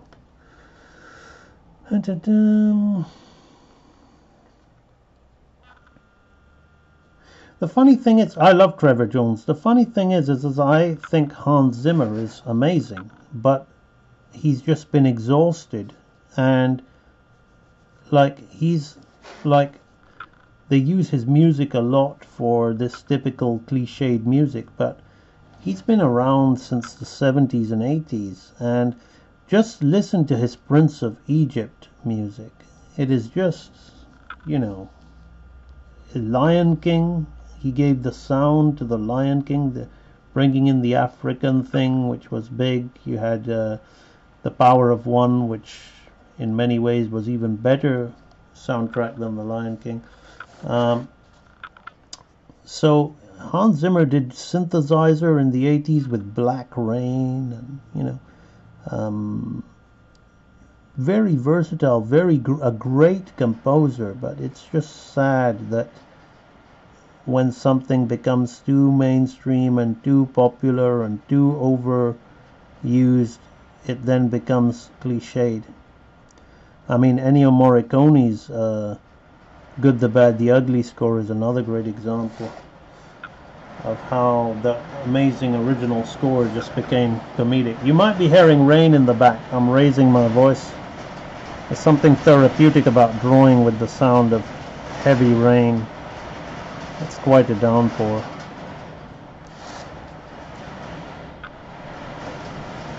And just keep quiet while the rain blasts away there. It's good that we're talking about other things as well, because some people are getting now more involved in the chat. We got people giving their opinions in the chat. Some of you might just be enjoying watching me draw, which is fantastic. Thank you very much. But do feel free to just, this is kind of like a hangout session. So if you just want to talk, just talk in the chat, as the drawing unfolds.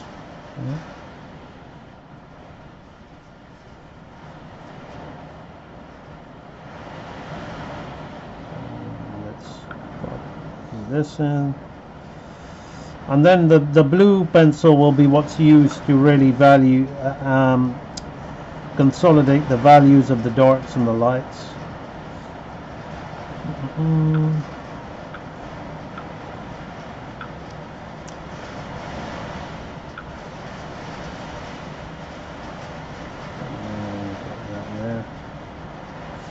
This rain, I don't know if you could hear it, but I almost want to stop the stream and just start meditating. Perfect to meditate to, kind of rain. Okay, let's go in here. Now I'll kind of just kind of draw outline shapes suggested with this here. So again, I'm changing the pressure of my pencil to make sure that this guy stands out, but more so as an afterthought, right? And I won't really care about being so tight with his line quality, right?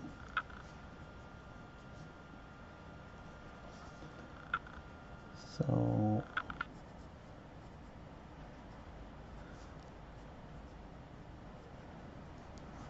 that comes out there. Now again here we've got some ripped garments. I've got my rough design of that guy,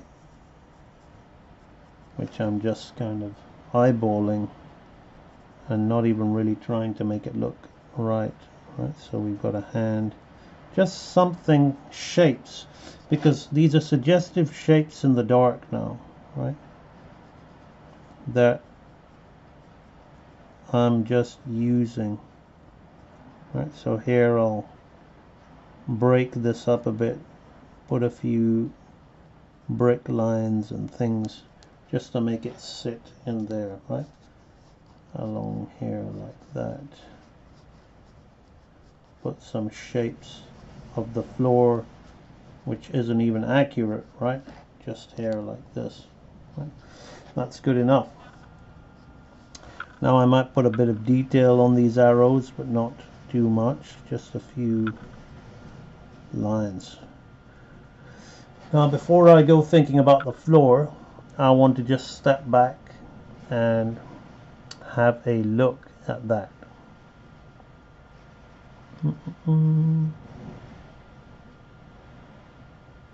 Alan Menken's score on The Little Mermaid is outstanding. It's awesome.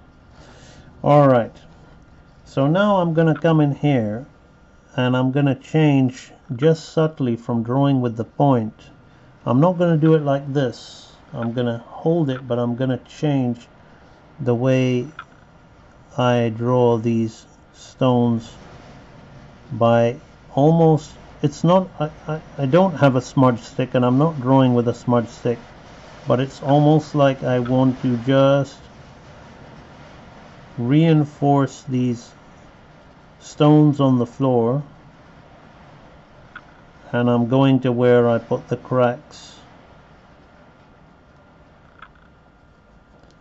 like that. Is Charlene, was Charlene on the stream today? She's normally quite active in the chat. She's must have gone somewhere. Maybe she's not so into what we're doing today, but that's alright. She might just be busy. Normally she's always chatting away there. But it's good, we've got some new people in the stream. Well, not new people, old friends who I haven't seen for a while, like Cody Bob, who's making his opinions known, which are most welcome in the chat. So here again, now just improvising along the floor, right? Really doesn't matter because I'm gonna throw in some darks here, but just shapes, right? I just want shapes, so it doesn't matter. I just want shapes in my drawing. I don't know why I felt like doing that, but it's funny. I don't know how many of you have worked in a studio environment, but people tend to get a little bit crazy and just do stupid things like that when you're drawing. And I don't know, I could do it more so when I'm working traditionally. Probably because I'm at my happiest. I'm just at my happiest when I'm drawing on paper and pencil. And what I love about, well, I mean, we'll see how this stream goes. We'll see if people want more. Let me know in the chat if you'd like to see more of these kind of streams, and I'll seriously look into upping my equipment to get better lighting and somehow getting a camera set up to do it. But it seems like there's a lot of interest in going back to the traditional media. I'm getting a lot of questions about that, so it did spark off my interest in doing this stream.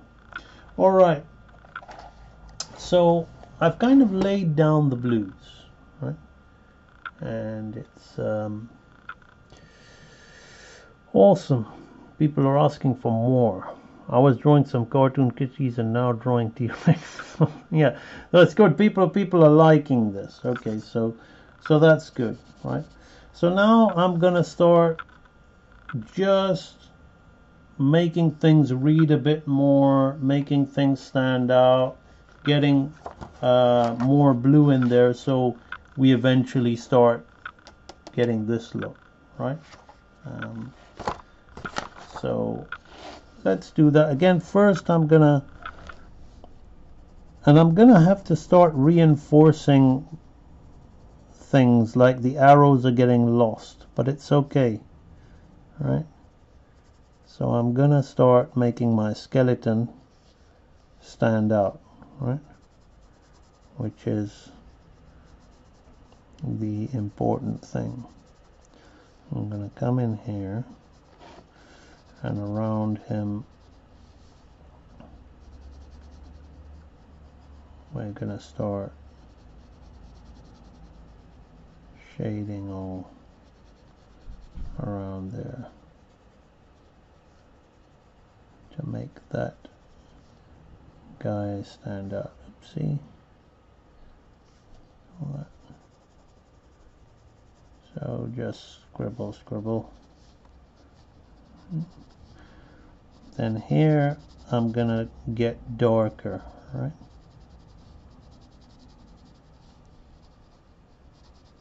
Around the sides. So more suggestive. But then I'm gonna bring that in there like that. Just soften that a little bit with my finger, so it'll help him stand out even more. Right? And if I want to come back and again, this isn't this is a good way to stage if you just want to fudge things. Shade if you just want to fudge things. I wouldn't be doing all really. I wouldn't recommend shading like this if you wanted to create a realistic pencil drawing or something like that, right? It's a lot of fun to smudge and be suggestive and erase with light, but it only in these kind of suggestive situations, right? You don't really want to. There's different ways for doing different things, right? So just gonna come in here and make the floor stand out a bit. Get darker around here. There we go. How's that looking?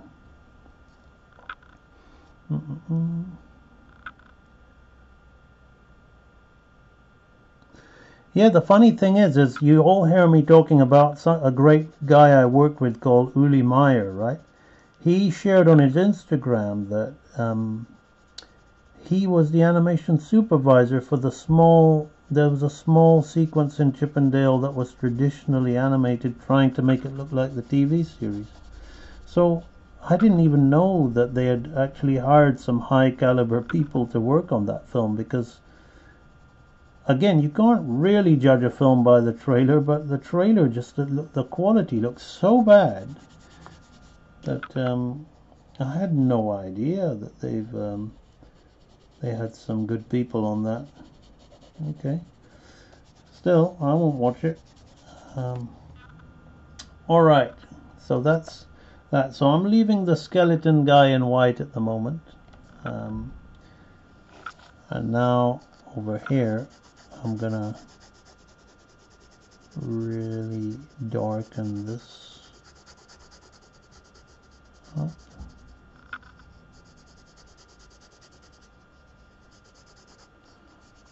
Over here like that. Keep that dark. Darken this.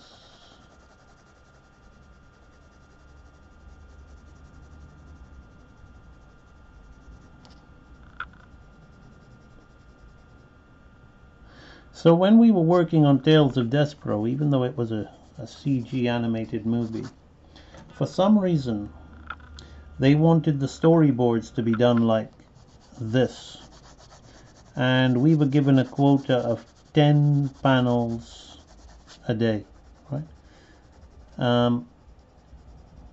Which some people thought was completely pointless, but I loved it, because if you love drawing, you were just being paid to just draw and have fun, right? But of course, on other productions, you get it's like more like 50 to, and in some cases 100 panels a day. Yeah, 50 panels, 50 panels a day, right? So it all depends on the project you're working on, the reasoning behind it, you know, production budget, production time, and all these kind of things. You see, I'm kind of leaving some bits in red and some bits in blue to help that. Well, let's turn that this way. Bring this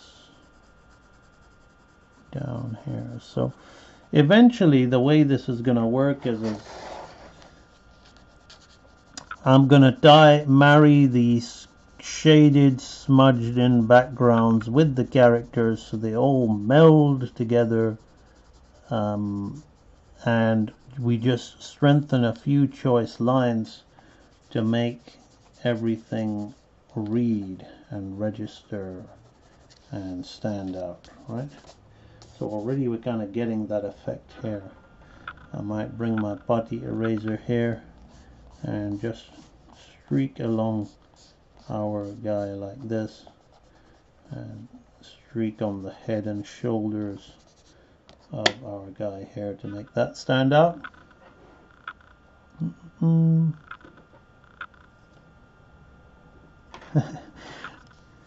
Right. Now, we want to make our figures in the dark stand out. So I'm just going to shade a little bit darker, particularly around this figure here. So we see something of a temple wall here, not too much, right? And then behind the temple wall we're going to go super dark, but then have it soften away like that. That's gonna kind of help that stand out. Again, not too much. We don't want to. Now here I'm going to get the side of my red, and I'm just going to kind of glaze this figure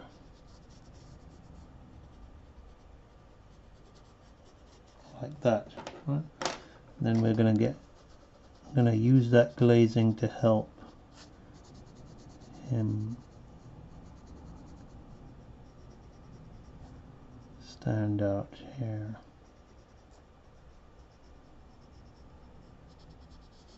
Like that, right? Gives him just something in the background that we don't really want to focus on, but it's just there. We're gonna sit it in the dark like that. So we have that.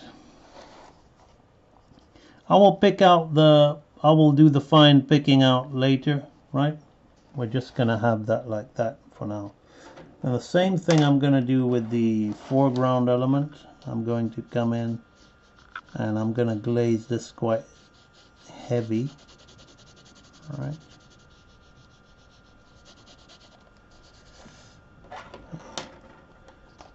And I'm kind of doing it, before I do it like this, I'm kind of doing it like this now, right? That's giving me some deeper darks to work with here like that. And I will just change my grip. It's a pity Hung Ming Hui doesn't attend these streams anymore. I think the time difference, he's in Vietnam. The time difference is not favorable for him, but he would have liked this, looking at all these various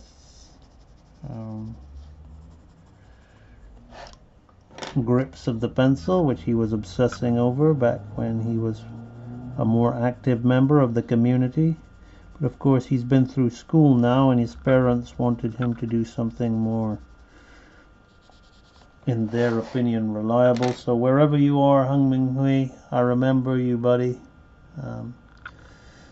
Hervonia Baker, somebody mentioned Hervonia Baker. The lovely Hervonia Baker has joined us. I'm going to have a look at the chat in a minute before continuing with this. So I've kind of like, you see how now the background just kind of happened. We didn't try. It just kind of happened. And now we've got the characters are popping and standing out, but they're looking a little detached from the background. Now we could use shadow to bring them together. I don't want to cast a shadow, which I will do. I'll kind of like, again, just use a little bit of more dark down here to help our guy fit in. But I'm treating this almost like traditional animation, with the characters going to be placed on top of the background, but they're just going to look nice. A and B, what's the character thinking and during this ghastly scene? At first, he doesn't know what to expect. He knows that there's great feral hair. He knows that this is an abandoned ruin. His initial thought is, even though he's a meditative guy, a subdued guy, his initial thought is shock, because he values life above all. You know, he's got kind of Buddhist tendencies. So when he sees this carnival of death, as Cody Bock put it, it's just strung up for display. And then this is like a look of sadness, disgust, confusion, tragedy, like almost like such a waste, such a tragic waste of life, is what he's thinking. So now he's here, he's more like, okay, I know what to expect. He's looking around, it's very dark, he can't quite see. Moi, no, there's no reason it has to be in red and blue. I just like drawing that way. So he's looking around. Then here he's about to step on something. He doesn't want to shatter the hand. So he's very controlled. He's very warrior-like in his lifting of his leg, because he's you know, I don't want to damage whatever's down there. And there he sees it is indeed the shell of a baboon warrior. So he's just standing there thinking the same thing. He's almost wanting to pay his respects to that. So hopefully that was a great question. Thanks for asking it. Let me just see in the chat before I continue. It's 2 hours 17 minutes.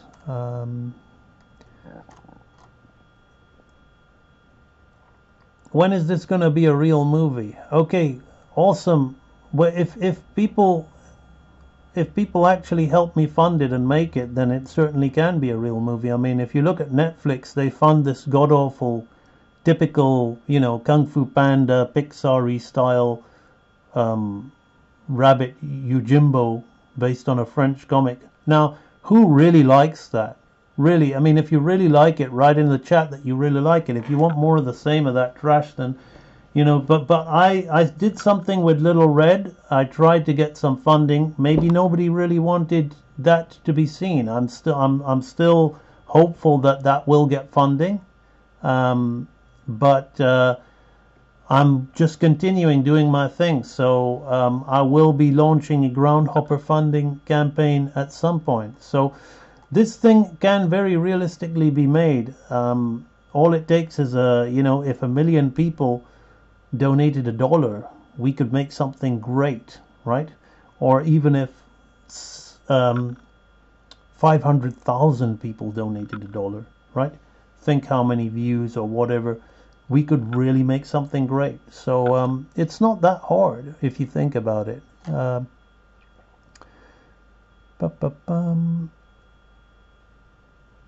People talking about Chip and Dale, I don't want to get involved in that.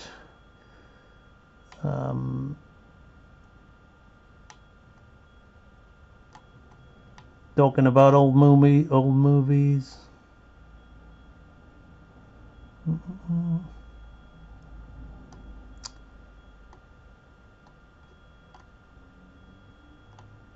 Hervonia Baker has come online. Hervonia, I talked about keeping things within the frame and keeping it on size. It's a lot easier when we're working on paper. So this stream is staying up, Hervonia, so feel free to watch it when you can. Thank you, Alicia Shepherd. I will get many people involved with the sound. I do have my own man that I use. He's been a friend of mine for a very long time, but definitely the more the merrier. Um, let's see what's going on here. Was pushed in a more reliable way of thinking. He stood the test of time with comics. Well, the red and blue pencil is often used. I don't want to do I don't have a GoFundMe page. The thing is it's funny how I'm trying to create, like, I'm trying to set examples for independent creators. I don't use Patreon. I don't use GoFundMe. I don't use platforms. I use social media platforms, but I definitely set up my own funding pages, my own things to do that. But it looks like, so with Little Red, I just set up my own funder. And maybe I might have to go a more conventional route with Groundhopper, but then a lot of money used for the production will be wasted on the funding rewards, right? The thing is I was of the mind where, like, if people really want to see something, the end product should be what they're paying for. But I think people get carried away with it. I contributed $1 and I want my little gift for that, and I contributed $10 and I want my little gift for that. If those expenditures were spent on the actual budget of the film and getting better people in to contribute towards it, I think it would be, we'd all be better off for it. But obviously with Little Red, that didn't really appear to happen. But as I said, I've got a gut feeling that we haven't seen the last of Little Red. Well, Groundhopper hasn't got a funding page yet. Okay, I want to get it to a certain stage before. I have a link on my Little Red video if people want that to be made, where I've even spent a fair deal advertising it, because I believe in it so much. So if people want to fund it, they can click on the link. Okay, so now I'm kind of like giving this guy some shading, right? But not necessarily true shading, just the kind of shading to make him pop but sit in the background, right? And I will have to heavy his line just a little bit more, once more, just to finalize. But you can see he's kind of like now I'll shade around his arm and around his hand, between here,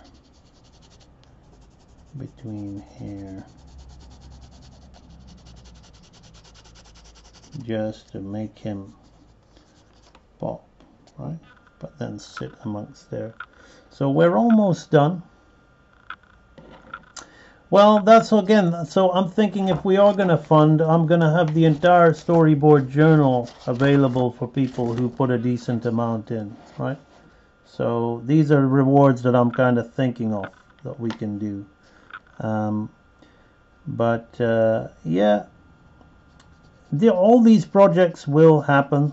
I have no doubt they're going to happen. So the thing is the only thing that'll stop them from happening is if I stop, right? Which certainly isn't going to be the case, right? So it's like this drawing. If I close the book now, I got so close to the end, but that's it. I can never do it again, and that's it. It's gone forever. But if I continue, even if after a year I might open this and go, oh, okay, well, let's continue. It'll be finished. Everything gets finished as long as you keep doing it, right? As long as we keep on keeping on, right? So for me, little red is fully funded, okay, in my own wonderful human imagination, and that will eventually be reflected in this reflective earth, which we consider to be reality. So it's just a matter of time. Now just gonna create some shapes, some definite shapes on him to bring him into the fold. All right, I'm gonna dark that.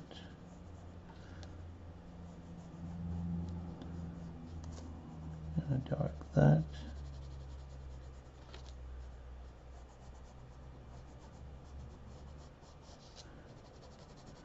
Dark that.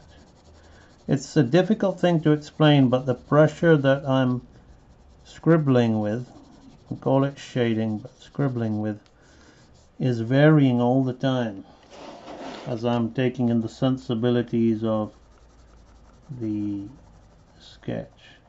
And for a storyboard panel, this is an awful long time to be spending on a rough sketch, right? But as I said, this really doubles up for me as a piece of concept visual development sketch, right? It's sort of a little way between, and in a way, like, I prefer doing it like this to the way I was doing it with the Photoshop paintings that you all remember. Before I come out of this stream, before I come and heavy these up, right, and just finalize this drawing, what I might do is just to refresh you. So what I'm doing here is not much different to what you see at the earlier stages. Now, some of you have seen this before, but some maybe you'd like to see it again. But I'm gonna play the groundhopper first kind of half or quarter or third. Like, the first act is he's climbing the mountain, the second act is he goes into the temple, and the third act is he has the battle with the Great One. Right? Those who don't know who the Great One is, this is the Great One, right? The Great One is sitting somewhere in this temple while this guy's walked in here talking to this skull, right? So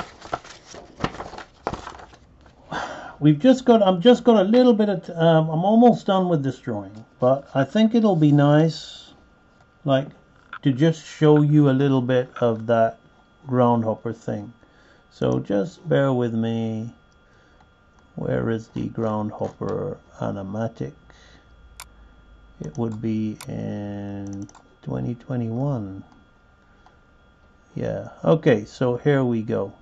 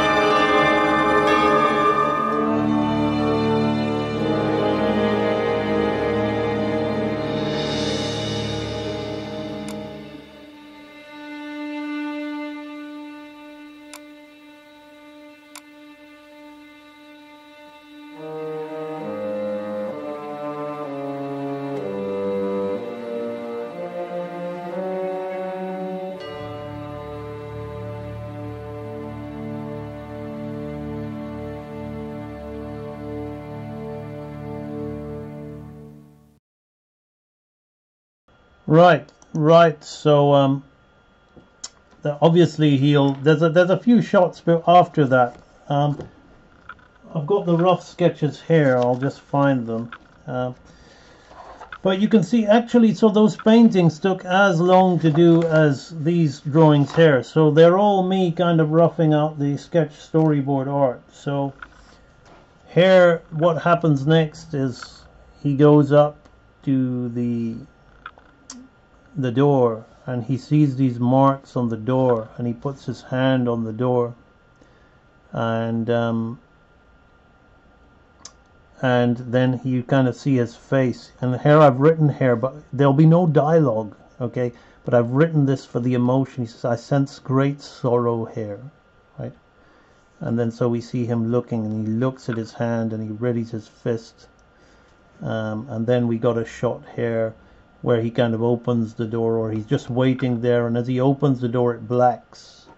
And then you kind of like, then we got to this sequence here where I've switched over from the painting because I think it's just better and more productive for me to work this way, because the character, like as Charlene points out, Groundhopper he's evolved.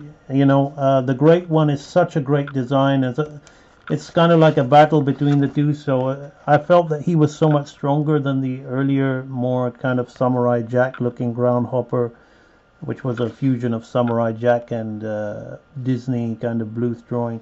Now I've gone all out to this more kind of traditional kind of drawing. That's the way I like to draw. So I've had to up him.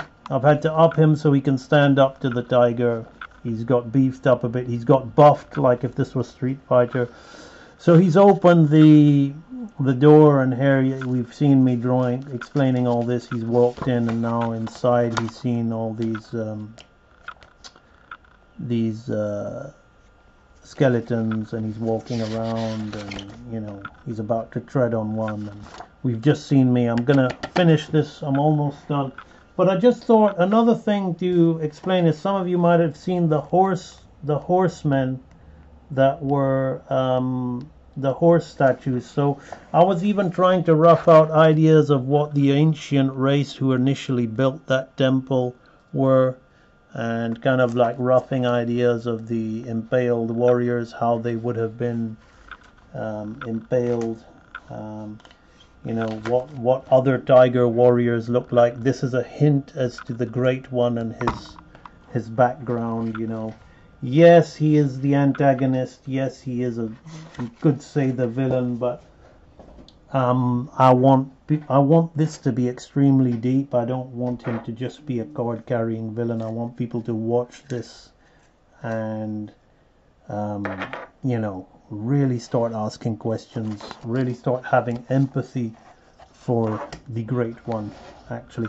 Right, so let me now just tidy this up one final time to tie it together. It's almost tied together, but things are getting a little bit lost in the scribbles. So first I'm gonna get my eraser, and again the lighting would not really be like this, but we're just trying to make things pop.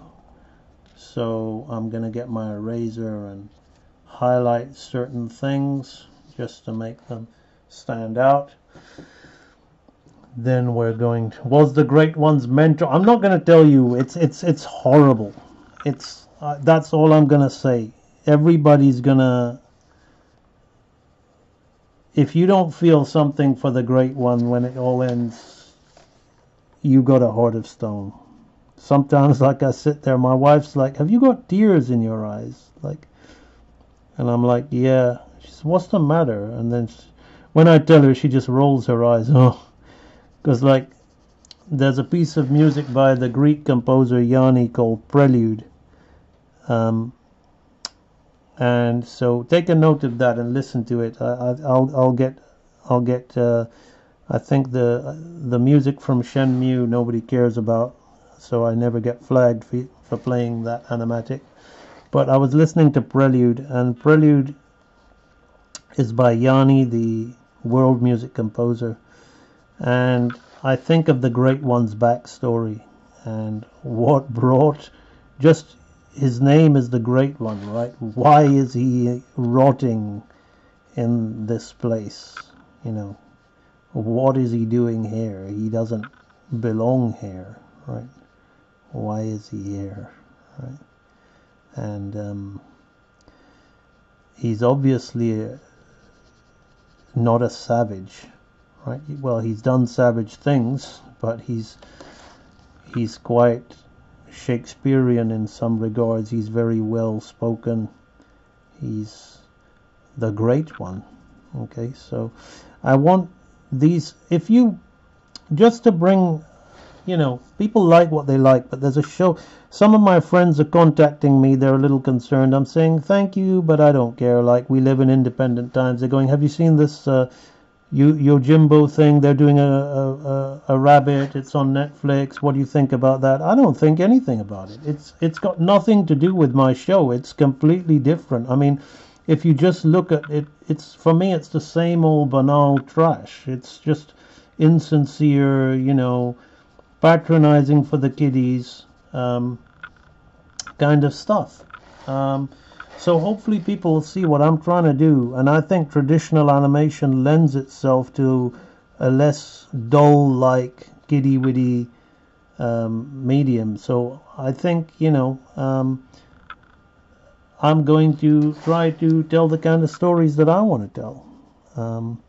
So here I'm just making these arrows and things stand out, right?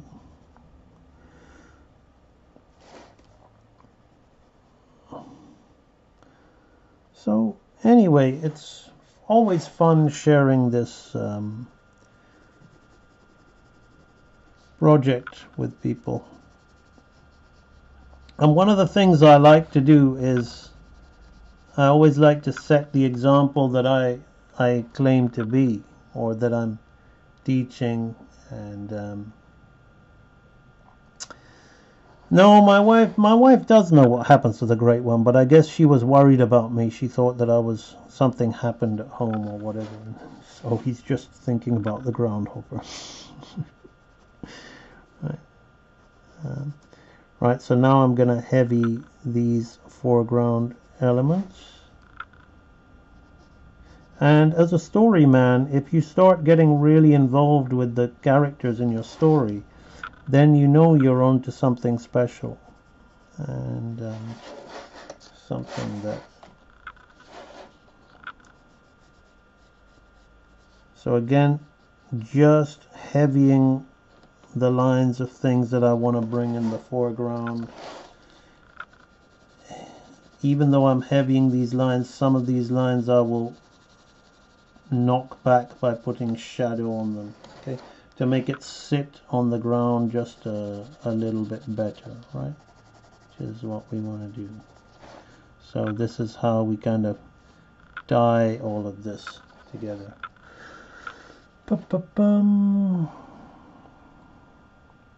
But the thing is, Cody Bop, I don't claim to be telling adult storytelling. I watched Rolf Bakshi, Lord of the Rings, when I was a kid. It was, you know, the Lord of the Rings books were considered children's books, right? Charles Dickens, Great Expectations, Graveyards, kids running around. You could say it was different times where kids had to deal with life and death a lot more than what they do now, and why should we subject them to that? I'm not against anybody's ideology. I'm not here to debate ideology with anybody. Whatever, you know, if people don't like their kids seeing more somber stuff like Dickens and Lord of the Rings, then don't show it to them. It's your responsibility, and I respect that. But I grew up in a world where, you know, even Mumra in the Thundercats was a creepy corpse, and he had this insane demonic laughter. You can laugh at it as an adult, but as a kid, that's quite disturbing. So, and I saw Conan the Barbarian obviously wasn't a kid's film. It had a lot of nudity and sexual references to it and all that, so I can't pretend that was somehow for kids.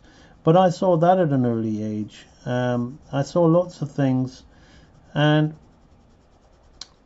I think if kids were to see a film like Grave of the Fireflies as well, in a world where everybody's trying to pretend that certain things didn't happen in history, you're kind of, I understand the flip side. I understand what you're trying to say. You're trying to make people colorblind, this blind, that blind, and there is a valid argument for that. Like, let's start from scratch again. Let's reprogram people's minds.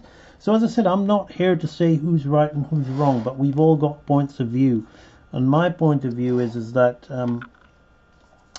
I think let's not forget what happened. Let's not forget, and let's show kids a film like Grave of the Fireflies, where these two kids who you can really relate to, a really cute, sweet, loving little girl and her brother, they're just really sweet. But you're watching the movie, and you see yourself in those kids, and you feel so much empathy for them, but you feel so sad. It's just so sad, and it's so powerful for it. And I think, animation is a medium that is, instantly recognizing and appealing to children, and that's also a way to really help build character and foundations, and not just have, SpongeBob,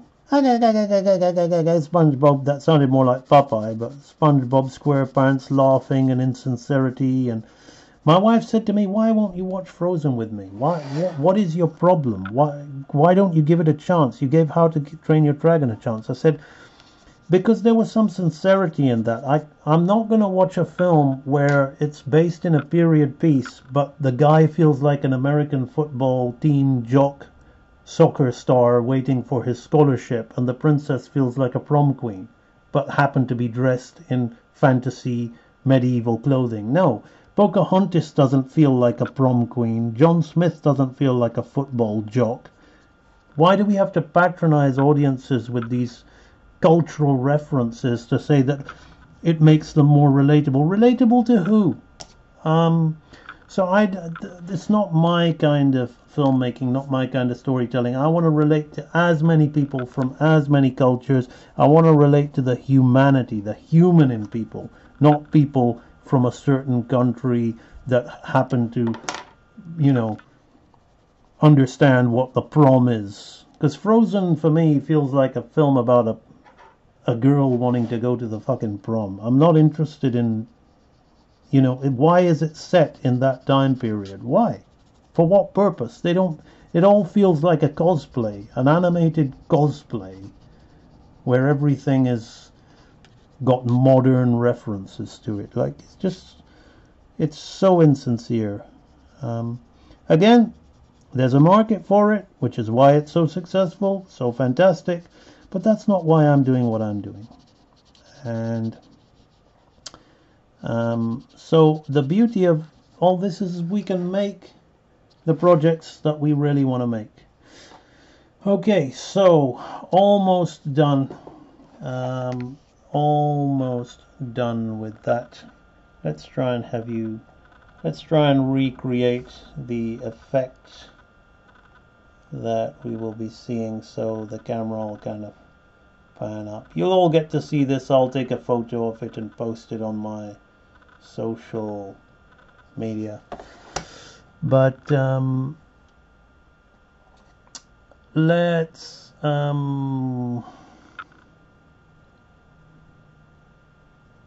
yeah, as I said, that's your idea of responsible parenting, and I respect that. I certainly would show it to my youngsters, because I want them to understand that what goes on in the world. You play these video games where you're blowing people up, and unfortunately, the games are getting less about fantasy. They're about. I'm not one of these people that say these games should be banned, but it's fun to play those games. I'm not against them, but if you're going to be blowing people up, then this movie shows you what happens when you go blowing people up. I'm all about action and peril. I think movies is a great place to have that rather than the real world. So it's exciting, it's fun, I get it. But I I personally think Grave of the Fireflies is one of the most significant animated movies ever made. It's just marvelous, absolutely marvelous. I never really, it's such an older film as well, and I never even bothered watching it, and that was my bad. But I'm so happy that I've seen it now, because after all these years, it gives me something to be excited about, because nothing Disney or DreamWorks have made has given me that. Right, so I'm just bringing this guy in the foreground by detailing his shading just a little bit more. And the one final thing that I'm going to do to tie all this together is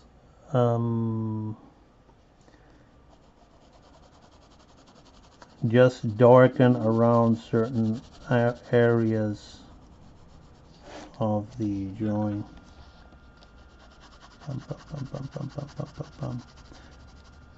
And what are we? 2 hours 47 minutes.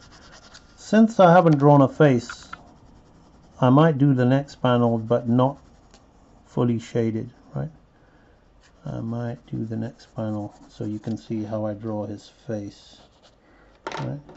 So that ties that together. I'm gonna kind of notice how I change the direction so I can just get it darker like that. That brings that. Oopsie, and I nearly forgot. There I am talking about doing the next panel. I nearly forgot to make this guy just stand out.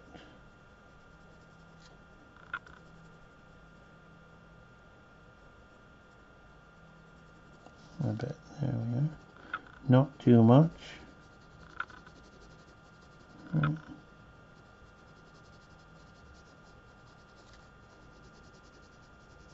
All suggestive.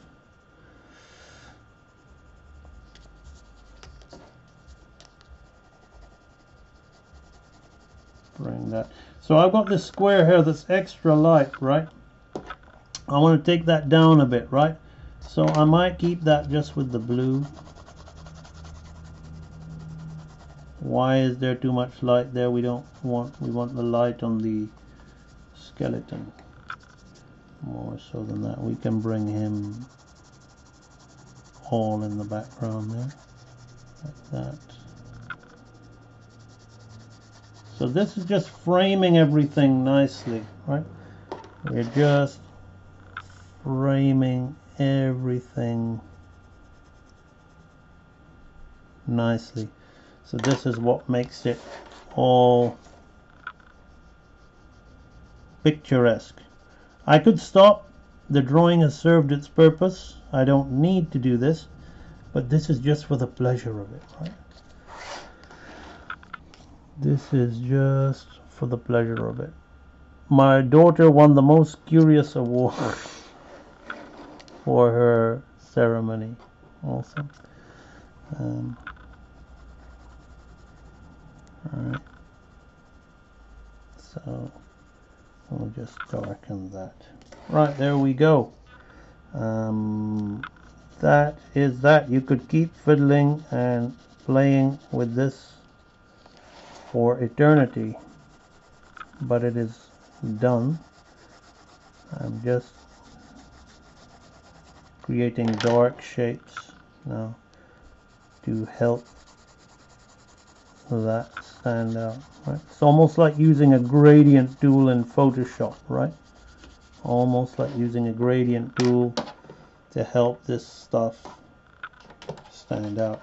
The weak aspect, which I didn't think about, so if I was going to critique this from a composition point of view, but then it doesn't matter. So it's not weak for what it is, right? It's weak if I was going to frame this. What makes this weak is how this and this, these three arrows and these three arrows are too much in line with each other, right? But we got to remember what this is. This is a camera move, so let me try to recreate this with a piece of paper. So really we'll be looking at it like this, right? We'll be looking at the shot like that, or if I, you know, as I said, I don't want to start with his feet right at the bottom. So really, when you do these kind of drawings, you're not doing it just for a beautiful drawing, right?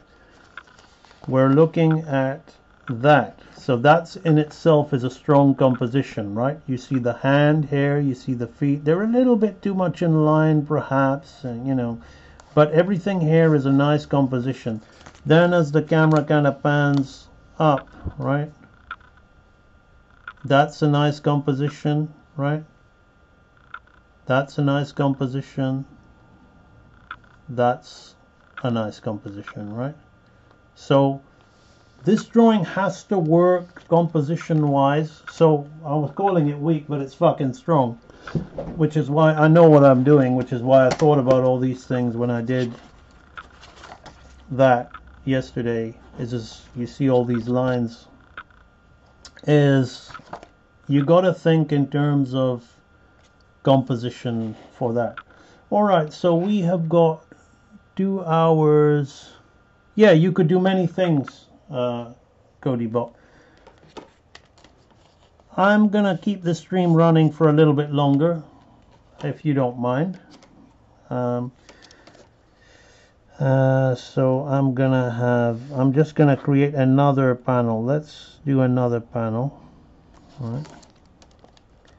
Here and here. So you're just hanging out with me today. How many did I make that? I made that 7. All right. So 7 deadly sins, 7 ways to win, 7 holy paths to hell, and you're back again. So we have that. That goes like this. All right. And we're going to come down with a 6. And I'm not necessarily doing this as the framing of the true 16 by 9 or 5 by 7 or 1080p or whatever, because as I said, this is these are just rough drawings that I'm going to put in a nice little book and use for crowdfunding as well. So they're just filling the sketch page. That's all it is. Bum, bum, bum. So hopefully that helps with that. Right, so we have got that. I don't need to do that again. So now we're going to look at composition again for a close-up.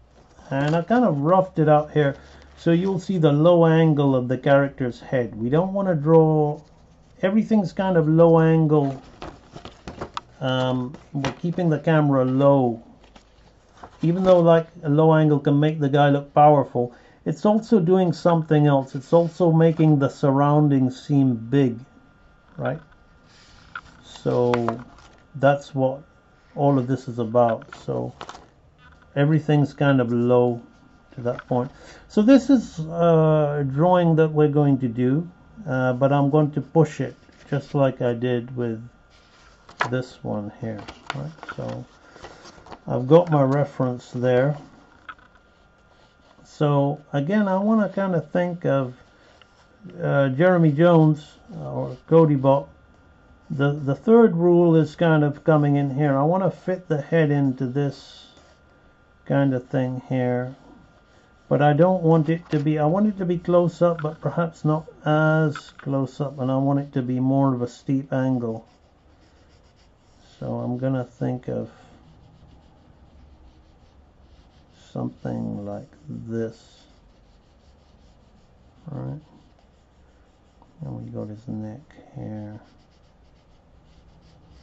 His chest will be out here like this. Alright. And then I think about the hood of his jacket because it's important for composition. So this is a little too much 3/4. I think I want it more square on because I just think it'll be more powerful. So this expression is gonna be different to this one. Not this one here. So here he might be thinking to himself something like, warrior, though long dead, you are still an opponent to be reckoned with, or something like that, right? He's gonna be thinking of something like that. Now I have to think about the back of his ears, right? And the angle that that would make, and cheating that. So we've got something like this. Now the drawing is a little bit lopsided at this stage, but it's okay. And then I want to think about the ceiling perspective. So I'm just gonna kind of just put in a little bit of grid like that, right? Not too much, right? Kind of gives them a higher portion. So now I'm going to rough in where his eyes are gonna be. So there'll be one here like that, and his mouth. It's all quite sincere and subtle, but I want to have not anger, more somber sadness. So I'm trying to get that with the eyebrows and the mouth before I start thinking about the nose, right? So this character is a difficult character because his nose comes down like this. So when you're looking at an up angle, you can't really give him an up snout like that. So his snout would maybe be about here. If you want to think, there's a bit of a curl, right? So his snout would be something like this. Again, how am I holding my pencil? See? Right? So then here I'm going to think about the frontal bone of the face, the zygomatic bone of the face, right? As I start chipping away, it's like a clay block that I'm starting to chip away. Just because I drew that shape doesn't mean the head is going to be in that shape. Now his jaw, right, is going to come here on either side like that, giving me a sense of his perspective, right? So under his mylohyoid would be here coming into the neck, right? Then he's got his cheeks, which give him his identity, which we are going to kind of cheat. They're kind of flat, but we cheat them out. So at the moment this head is very construction based. Want me to push my sketchbook? Can't go any higher than that, because right here is my laptop that I do all my work, my traditional medium on. This is a webcam, a laptop webcam that I'm using. Hopefully that helps you see what I'm doing. But thanks for letting me know, Charlene. Right. So now his collarbone will be here, right? We want to get the center line like this, right? His collarbone is here, right? And his shoulders will be here, but he's wearing his garment, right? Which I can just rough. Now I want to think about the nice shape of the garments like that. So we have something like that. And his ear, this is going to be like a triangle point where we're kind of going away on either side. So you see the diamond that I talk about being used there, right? And his nose is going to come in and sit in there somewhere like that, right? No, I've got my laptop right in front of me, Kevin Silver. Ba-ba-bum. So then hair's like that. Right. Now I'll put a little tuft of hair over to the side like that, right? So we've got something like that, which looks a little robotic at the moment, but it helps me with the angle, because this is an up angle and I want to get that in the character. So the next pass, I'm going to think more about drawing the character's face, right? I can keep that, you know, like this. So the first thing I'm going to think about is his eyes, right?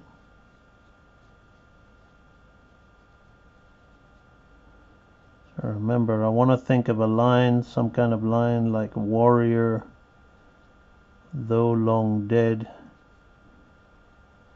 you are still an opponent to be reckoned with, right? So at the moment, as I'm drawing his eyes, I don't know, it's difficult to see in the red, faint red, right? I'm really trying to get that with his eyes, right? So we don't just get some angry or somber eyes with the eyebrows. I want to speak with the eyes, right? So this is going to kind of sail up. I've thinned his eyebrows down a little bit. I love the thick eyebrows, but I don't want him to have such heavy eyebrows. I'll save that for the AMB lady, right? So his eyebrows are more narrow.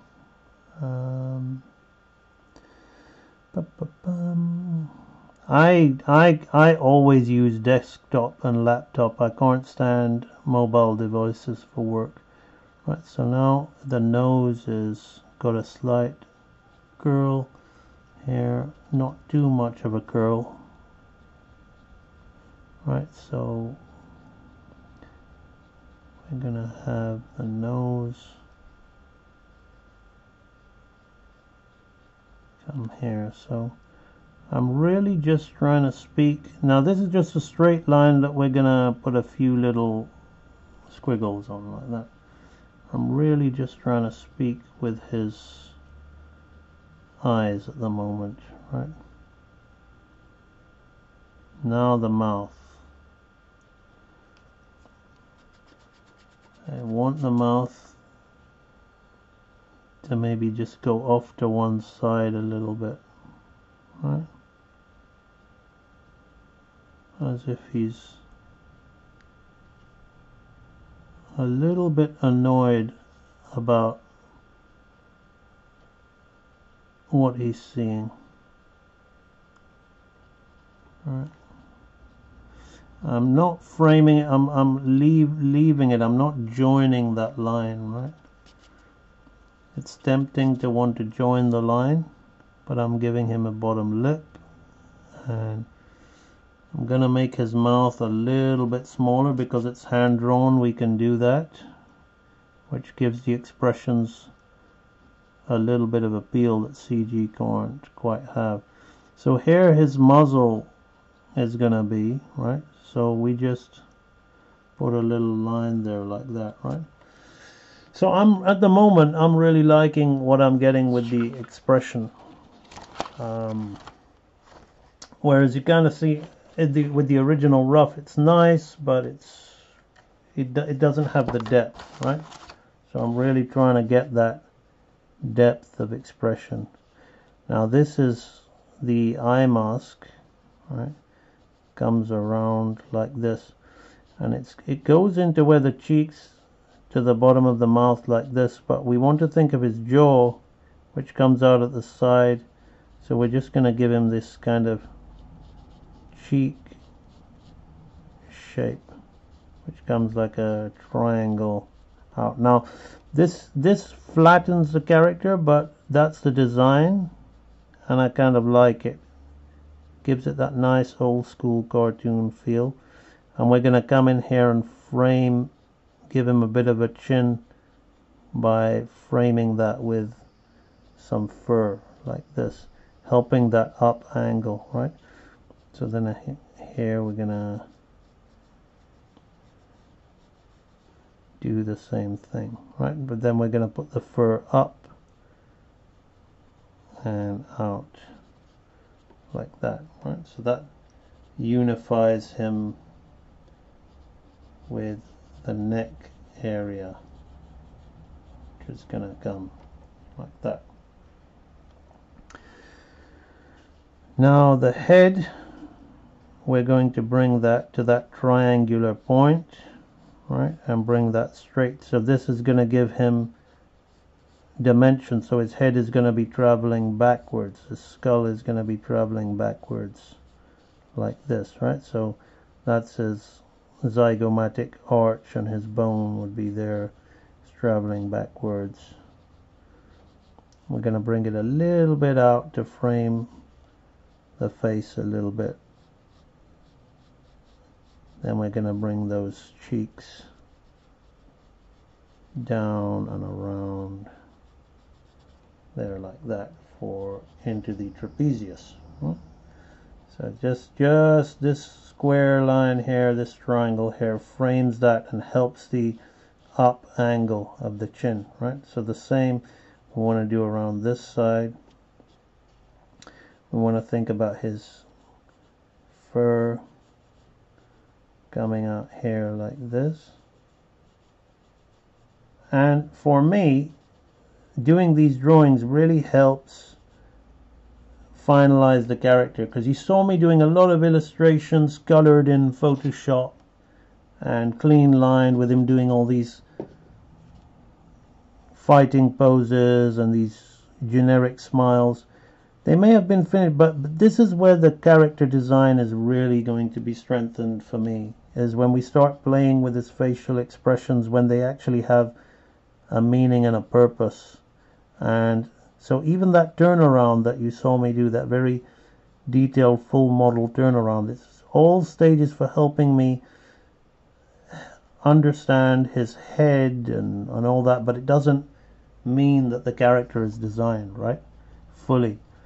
So you can see as I'm drawing him here, it's the same guy, all right, and he's on model, but every time I'm getting better, I'm getting deeper, and that's what all this is about, right? So here he'll have a few strands of hair coming off the sides, his ears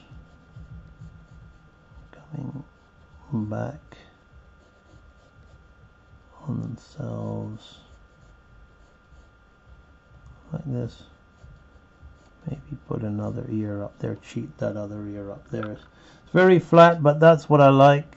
It looks nicer than if it was a 3D model. We may not even see those ears properly, so that's the beauty of the medium, right? So this comes here again. Whether I've worked with 3D animation in the computer, but just playing around with clay the other day made it even better. So 3D does actually help you. Even though I'm into drawing and I don't enjoy 3D and it's all about drawing, I believe everyone who wants to up their game in drawing should at some point play around with a 3D sculpture, whether it's in the machine or whether it's with clay.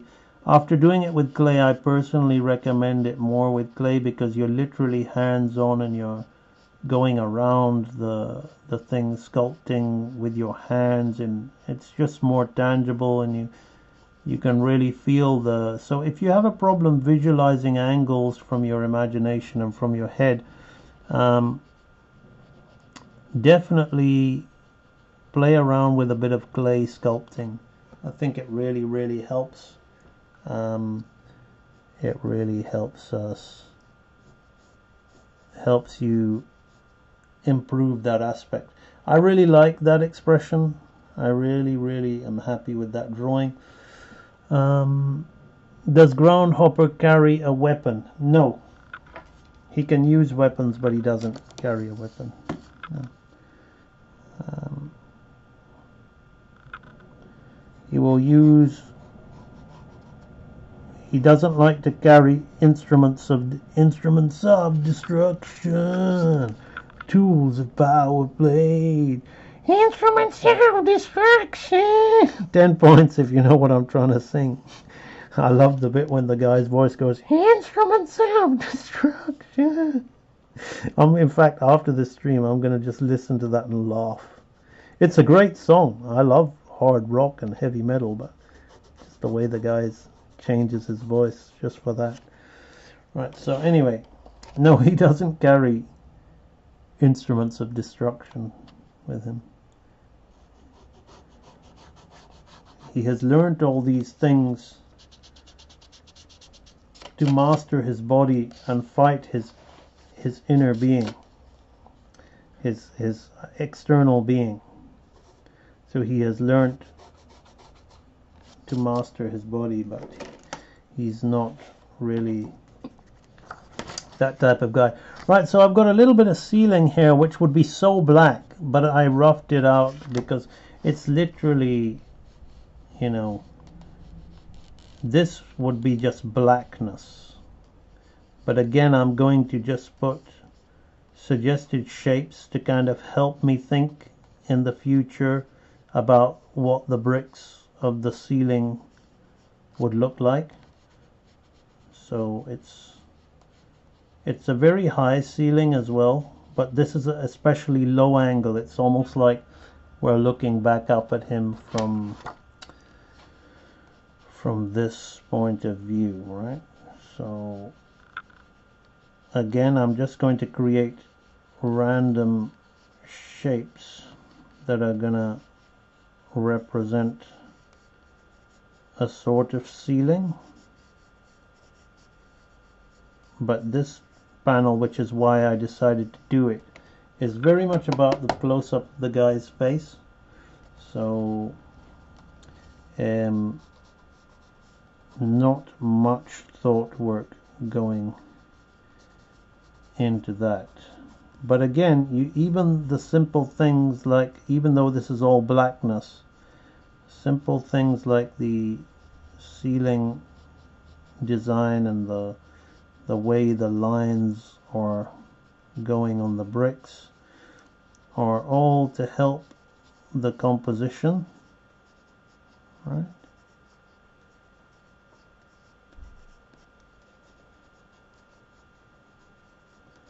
Right, which I will push even more.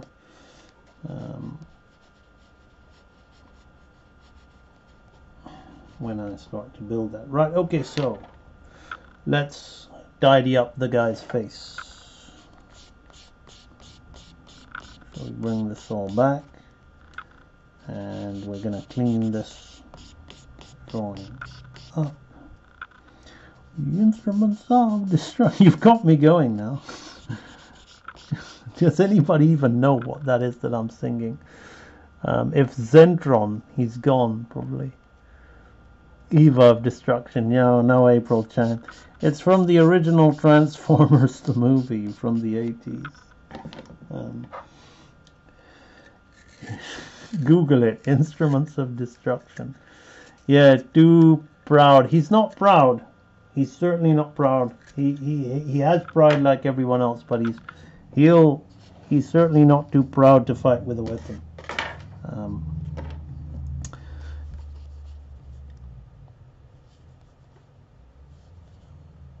Right, this time before doing the silhouette of the character, this is all different for me. The most important aspect is the guy's expression. So I'm working that.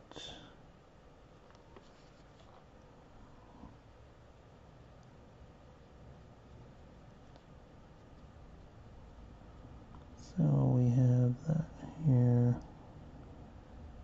I've really enjoyed today's live stream. I wonder how you guys have felt about it. Of course, one of the options for a funding, if we were to fund, would be certain people who contributed a certain amount would be able to witness the film being made with these kind of live streams. So we may go into the story department on one live stream. We may go into the animation department, another live stream. Have Zoom or FaceTime live streams with, because certainly live fantasy. Maybe I'll get Octavio Velasquez involved. I think he's now reaching the level where I feel he'd be able to do a few things. Dylan Dorster would certainly be able to assist an in-between on this project at the very least. So we could have streams where we talk to people, look at what they're doing, travesty, insta animate. You know, I want to get real animator training people involved. That's what all this is about, is creating real animator studios. So the people who go through the training then go on to work on the productions. So that's what this is all about. So if you like the stream, it's a taste of what's likely to come once these things start getting made. I will always be there to share what I'm doing, but it'll be good to see what some of the other people who will be involved, if we have the budget. We'll have the art director talking about the backgrounds about a lot better than what I am, you know, because that's would be their thing.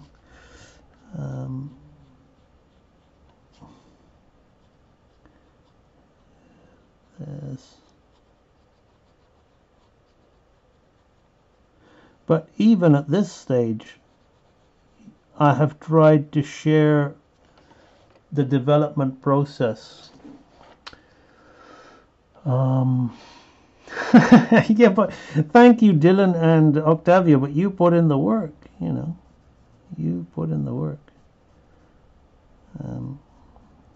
And everybody who gets to work on this thing, like I love everybody, especially people who have taken the time to follow me and invest in my training and all that.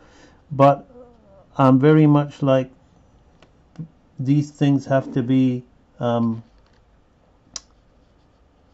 you earn your position, you know. It's not out of just favoritism or anything like that. If people are going to be involved, it's going to be back to the old school, the Disney portfolio mentality. The, you know, if you're involved in real animator projects, you know, you'll have earned the title real animator to be involved with these projects, you know.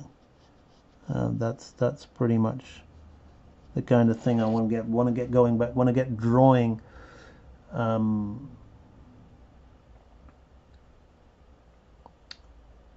This live stream has been super interesting.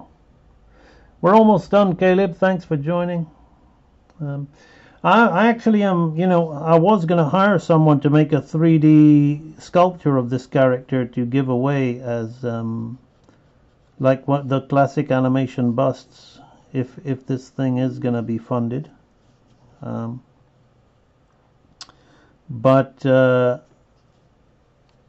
Yeah, so, but then after playing with clay myself and learning about Sculpey, I may want to just do that, do that myself for fun. It's not as hard as I thought it was, but then again, I haven't tried to bake it. It's one thing playing around with the clay, but then baking it's a different thing. And, you know, I've got all these intentions to pick up my paintbrush and do some traditional painting again, work with acrylic and gouache. But really, where should my energy be going? Should be going in these things. And when I want to just do mindless stuff, the AMB lady's there for that.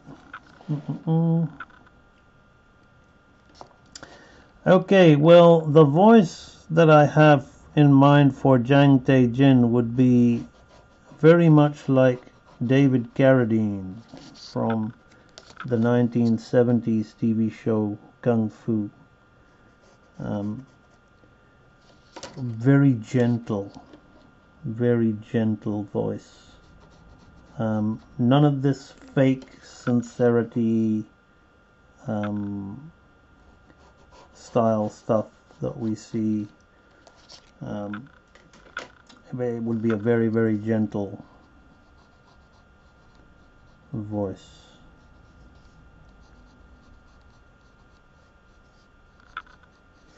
Right, so let's get these ceiling stones.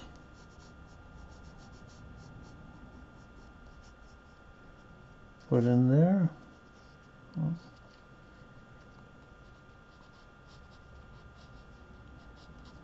Yes, we are.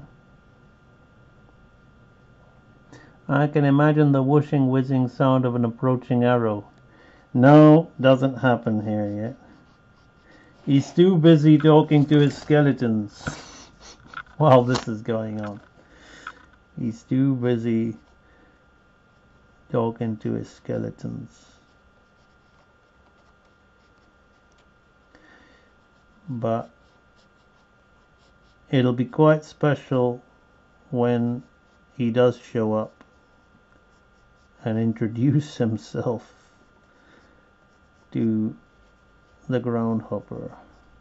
Right, so let's talk values here. So first and foremost, I am going to want him to stand out, so all of this has to be in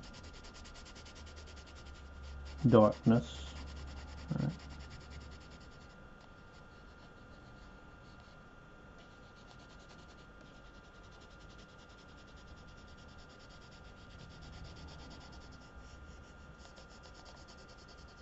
So that's the initial super dark. Now I'm gonna go over to these areas and just throw in something. Again, we really wouldn't see anything. It would just be dark shapes. It's just dark ceiling. I've drawn the ceiling in a lot more than really just to give me a suggestion of the kind of, not enough real research has been done for a good ceiling anyway, but it's just to give me an idea of what I expect to be the ceiling. The ceiling itself is a potential to make the story even richer and deeper, so we shouldn't really take that as lightly.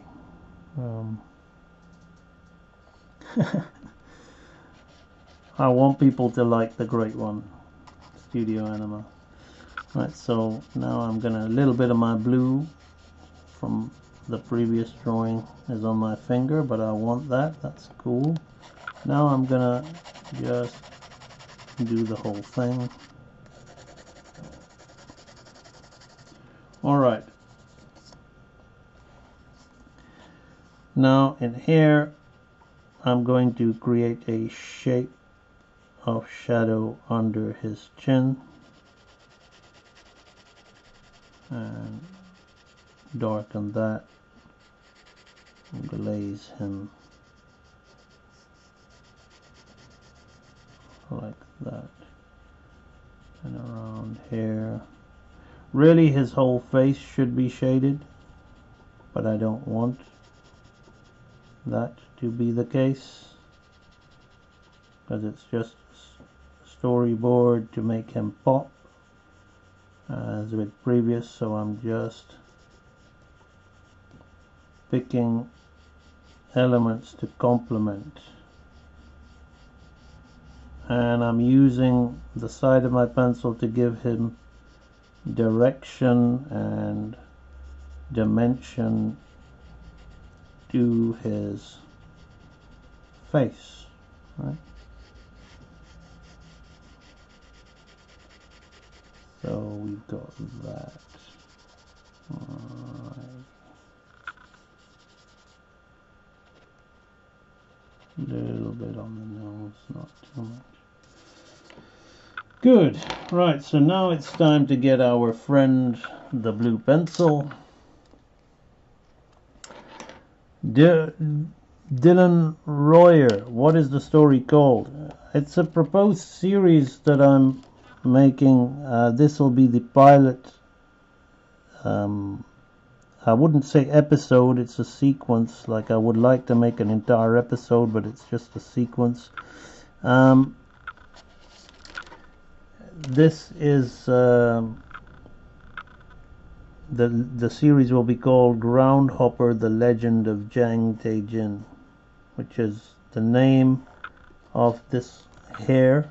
He's not a rabbit, he's a hare, and his nickname is Groundhopper. His master called him Groundhopper. And this story, I've got many titles, but at the moment there's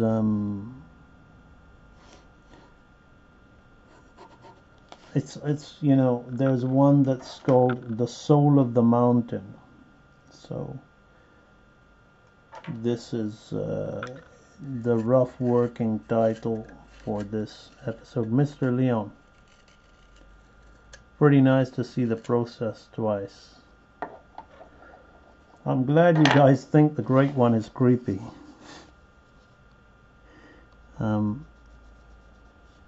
What I love about storytelling is, even though like I'm giving the game away a little bit, like is I love people to have preconceived ideas, but then when they watch the film, they come out of it with a very different view.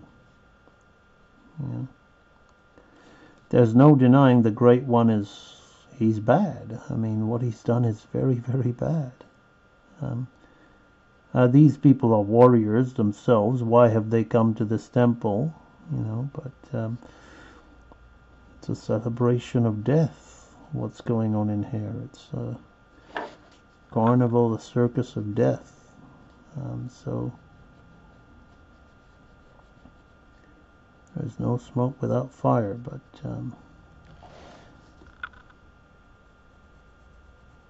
it's called The Soul of the Mountain. So there's a little bit of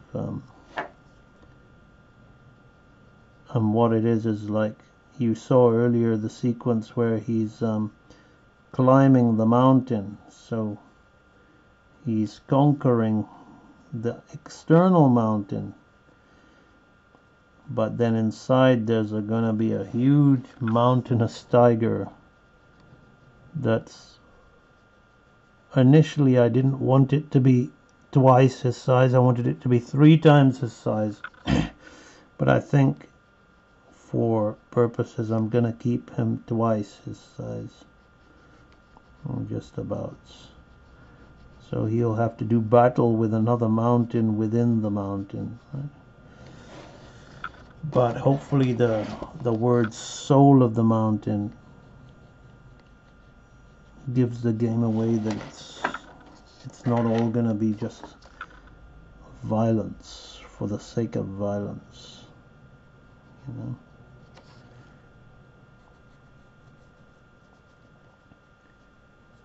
The groundhopper is always in search of philosophy.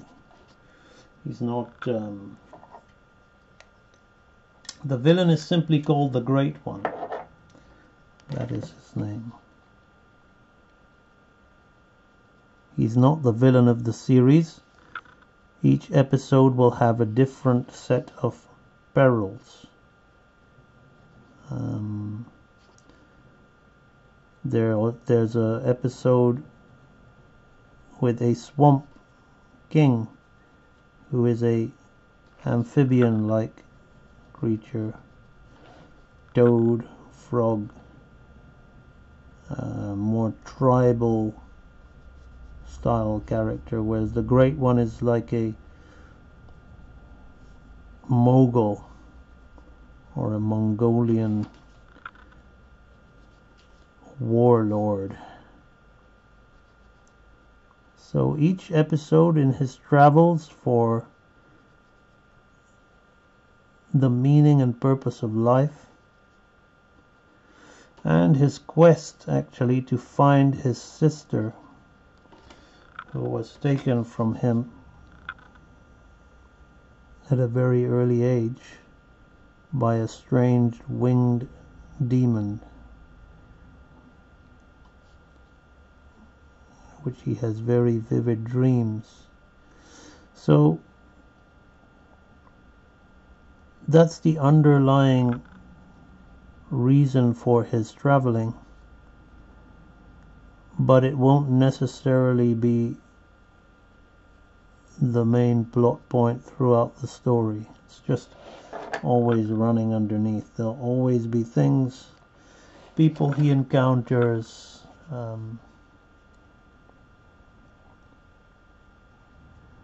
the Swamp King uses a stick, and he is such a badass. The Great One is great, but you can't really say badass about him. The Swamp King is badass. That's a different story entirely. Right, so let's put a little bit of shade under his chin. A bit of shadow here.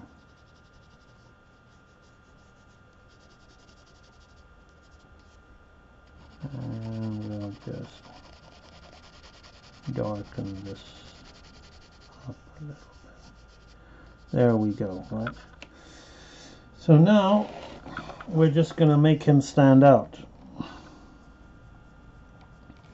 So very quickly along here, and I'm not using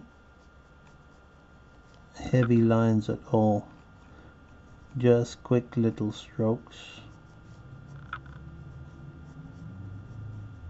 even more to give texture to the ceiling. Right, it's more cracks. If you're doing like things like forest floors, trees, stonework, brickwork, things like that, you want to throw in like cracks and, you know, dents, and just dress it up a little bit. It'll do the world of good and just make everything that little bit more believable, right? And also it gives you nice little cues of where to put more shadows, right? So I can make these kind of lines like this. Now I have more cues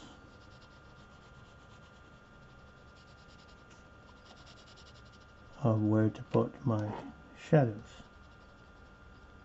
3 hours 34 minutes. Wow. You see how time just goes when you're really having fun, right? It just goes. I've done 4-hour streams with you guys before. I'm almost done. Right? I did say I was just gonna do the rabbit, but it's just a lot of fun. The hero's name is Jang Taejin Groundhopper. He's known as the Groundhopper, and I'm gonna deal with racism in this show, but not in a very in-your-face way, and in a way that, like, some people used to, when I was growing up, they gave me racial nicknames, but it sounds weird to say it wasn't always extremely taken in a bad way, right? That's not what I'm not focusing the show on racism, but for example, he's got long ears, right? So people are gonna call him long ears, long-eared one. And so it seems okay just because he's a rabbit. Oh, rabbits or hares, they've got long ears, but he's being, you know, it's a derogatory term, you know. long-eared one, long ears. Oi, long ears, come here. So I'm gonna tackle all these kind of things in here, but I'm not gonna do it in a way that it feels like I'm preaching or whatever. I'm going to do it in a way that makes the viewer generally feel uncomfortable about it, rather than, oh, they feel they're being preached to, or, which it just feels engineered in certain shows. We all bring about what I think is important as a storyteller, as a director, is to bring experiences that you've had in your life and share them in a genuine way to other people, and not make it like, not just try to check boxes or tick boxes or anything like that. So if I ever put anything like this in my shows, it's not going to be because I feel that that's the thing at the moment, that's the trend to jump on. It's going to be more like, well, no, I want it in there because it's got a reason to be in there, and I think it'll add richness to the story, it'll add flavor, it'll add depth, and all these things. Right, so I want to make him stand out in the background. At the moment the background's not dark enough, so now I'm gonna use my reds and pick out my darks. Right, again, if I was using black pencil, you could do this a lot faster, but as I said, part of doing this is just my own therapeutic thing, and it's got my own unique look to it. There's no rhyme or reason for doing it this way, right? But one of the reasons I like to do hand-drawn animation is drawing for me is the most pleasurable thing, Dare I say, I prefer it to sex, and I prefer it to food. It's just, for me, the world's most pleasurable thing, and I can never get enough of it. So I like, when I would work long hours in the office, back in the days, the studio days, it would be voluntary. It wouldn't be, oh, look at these, whether the company was exploiting me and using me and not paying me enough, I don't give a shit, right? I'm happy. I'm doing what I like to do. I'm doing what I love to do. When the industry stopped being about that, and it was about not, storyboards then started being about, first they wanted you to just scribble and rough them down and turn them over to CG for previs, but then now they want you to import the model and just draw a rough sketch of the character on top and fiddle about with the 3D camera, and with programs like Blender and Grease Pencil and all that, it's being even more encouraged now. So the industry is no place for me at the moment. If I ever am going to be in it, it's going to be at the forefront now, creating content, because they smell money out of me. Otherwise, I'm not. I don't ever want to waste my skills and talents on those worthless productions that are being made now, where no, the drawing doesn't, unless you're a visual development artist, which is different to what you see me doing. What you see me doing is drawing drama, characters, story, scenario, piecing it all together. It's almost a little bit of everything, but not really taken to its complete level. It's like the recipe which everybody else builds on, which is what I love about storyboard. Storyboard is just so powerful. It's just a recipe that everybody builds on, that we don't really get to enjoy and appreciate anymore. If you look at the old story sketches for movies like Bambi, Fantasia, and things like that, the artistry was always at the forefront. Even if you look at Akira or Miyazaki's storyboards, they're almost like anime comic panels for the film, because these are auteur directors. They're working out every shot. Don Bluth, you look at his Some of them are very loose, but they're so well drawn and dramatic, and he's got the lighting. He's using black pen and ink, and there's no right and wrong way. Pencil is my chosen thing. I like blue pencil. I'm an animator. I used to really treasure the drawings in the Art of Disney books that were the blue pencil drawings by the animators. So for me, the blue pencil, red pencil thing is very much just my way of enjoying myself, enjoying what I do, loving what I do, and expressing it. So when the material gets put out there, when the material gets made, everybody will know that's an AMB board, because AMB likes to work with blue and red pencil, you know. So that's just it. It's got its look, and I think it's really beautiful. It's rough, but it's not rough at the same time. You could still put it on your wall and enjoy it, right? And in some ways I think it's more artsy than the digital paintings, which are very I'm not talking my digital painting ones, I'm talking about general.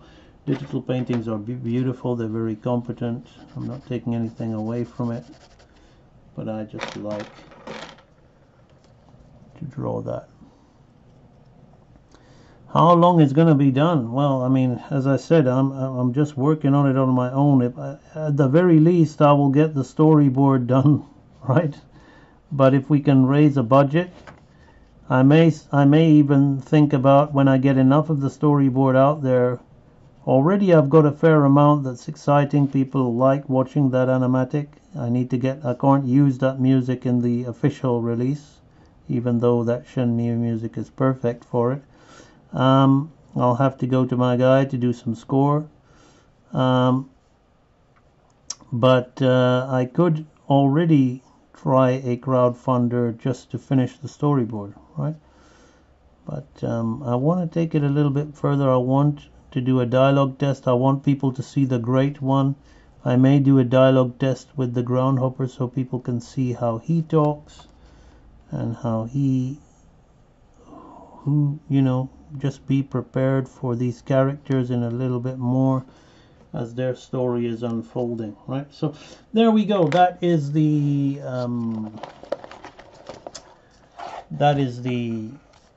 panel that we have just done, and you can see the ceiling effect looks quite convincing like that. And then we've got this panel. So again, let me try and mimic the camera move so you see the composition there. So the composition will be like that, and the camera will pan up to him looking at it like that. So the composition has to work in all ways, right? So a good nice morning's worth of work, morning and afternoon's worth of work. So this thing is this sketchpad is already starting to get somewhere now. So the Groundhopper sketchpad, we've got this, this,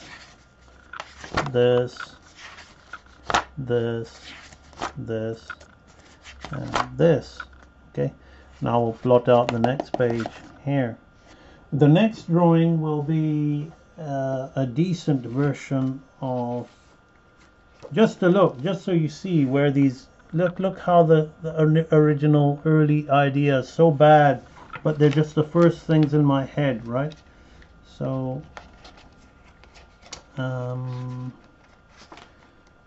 it's going to be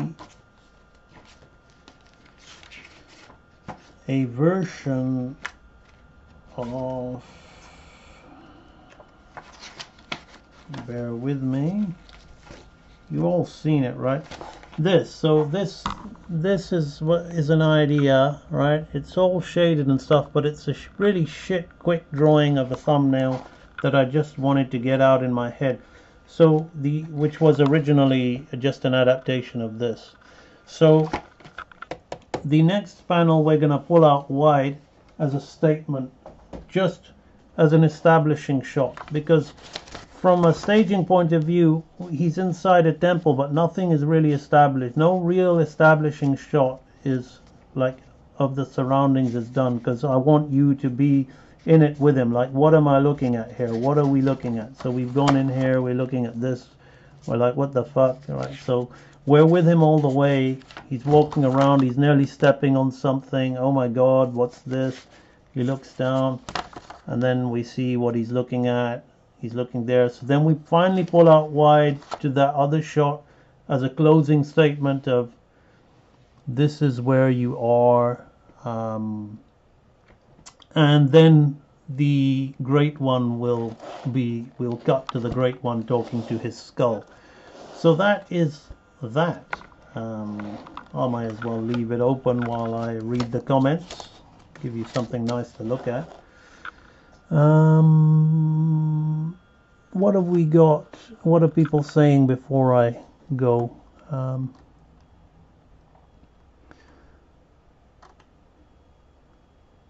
The Soul of the Mountain is the working title so far.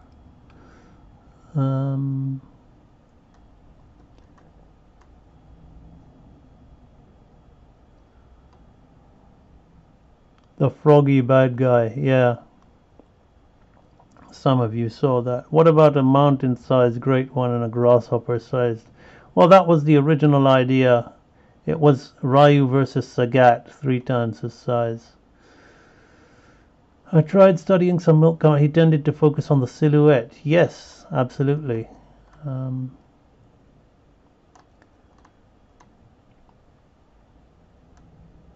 All right. So that is that. Now, you guys have been with me for 3 hours. Thank you so much.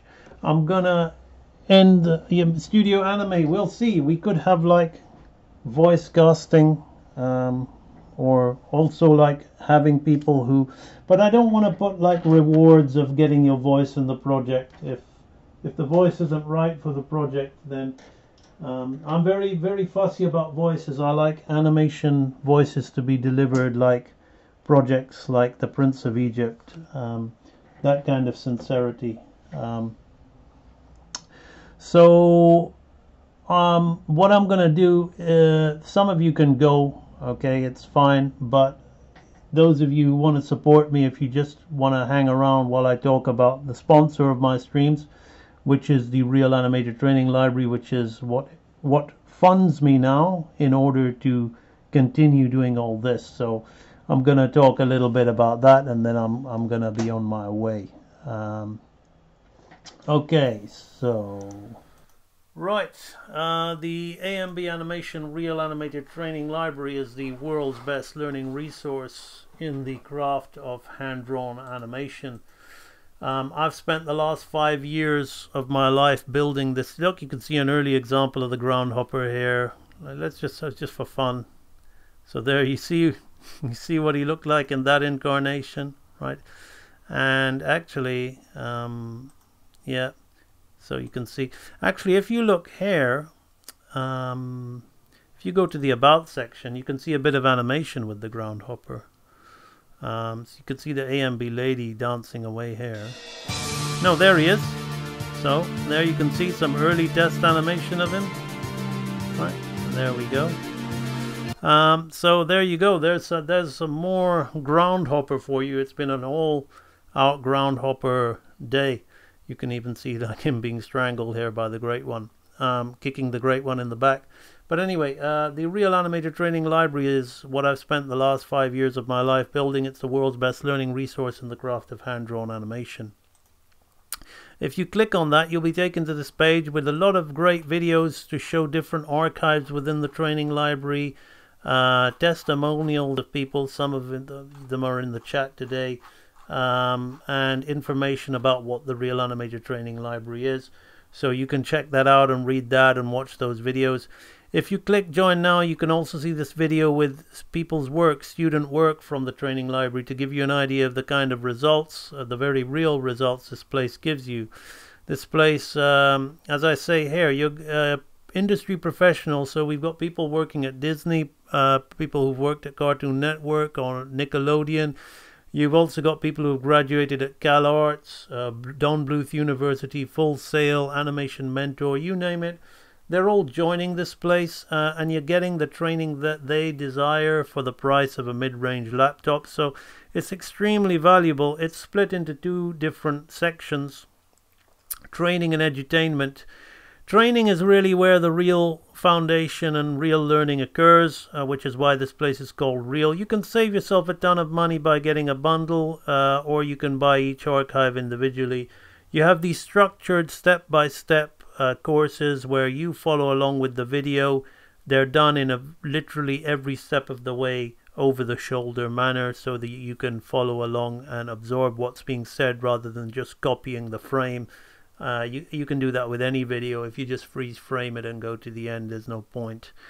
So you got basics archives where you learn the 6 laws of movement, which are timing, arcing, slowing in, slowing out, pose to pose and straight ahead, solid drawing, follow through, overlap and drag.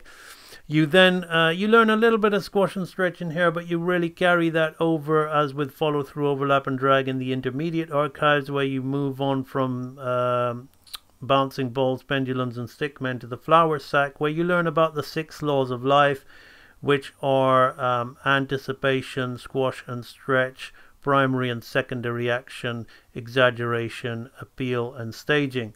Staging being what we did a little bit today in the storyboard section. The anatomy archive, you learn every single bone of the human body in order to aid you with your construction and understanding of joint manipulation.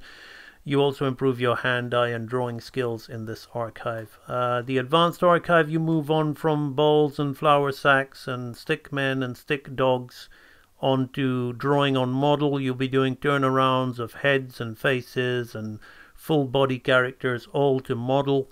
You'll be learning to do animation with characters, following a model of a cartoon dog, a cartoon peacock. You will then do your own dialogue test. So this is what you'll be doing in the advanced archive.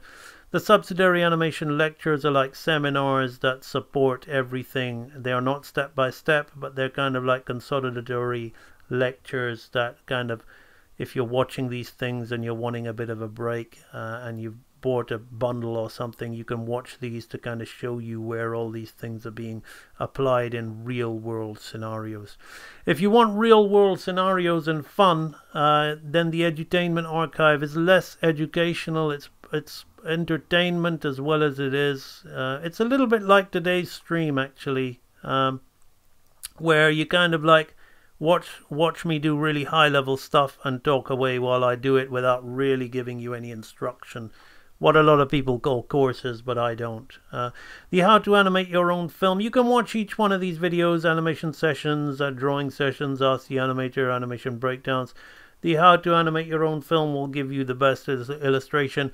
Over 56 live streams, you basically watch me animate a 2-minute film from scratch, design the characters, design the backgrounds, and animate it to this high quality Disney feature level. Over 56 live streams. That whole thing took me the equivalent to 6 24-hour days to make. So you get to see that. It's quite awesome. You can watch the whole little film here. You get to see all that being made from start to finish. So it's a great archive, but just to remind you, it's not training. It's a lot of fun. It's very motivational, but those of you looking for that stuff, then the edutainment archive is there for you. If you enjoyed today's stream, it's similar to the kind of stuff you'll find in the edutainment archive. Those of you looking for real training, real learning, real, something that'll really make a true transformation in your life, rather than just inspiring you, then the training archives are that. Okay, so that is basically it. Thank you so much. I really enjoyed doing today's live stream. It was, where are we? Just one more look. Most of you are still here, so thanks for hanging around. Just one more look. Just one more look. Otherwise, you know, I would have pissed It was off. a lot of fun doing It was a lot of fun doing this, these two panels which we did on today's live stream. And the lighting isn't And great. the lighting isn't great, but if I get more requests, I'll see how it goes. If I get more requests for me to do these traditional media live streams, today was a little bit of an experiment. The double mic is on. The stream is staying up, but today was a little bit of an experiment just to see how this stream would go down. I have noticed that a lot of people have really enjoyed it. So if that's the case, I may do a few more streams like this where I draw fun characters, AMB Lady, maybe break down some characters from Google search but on paper rather than digitally, so you can see that I'm fundamentally doing the same thing, and hopefully that'll put an end to the what software questions. But that's it. Yeah, but I mean, this Patch Tunes, hopefully the quality of this wasn't the best, but hopefully you were able to see a lot more clearly what I did on this one than with the horse, because the angle on that, my hand was in the way and it was hard.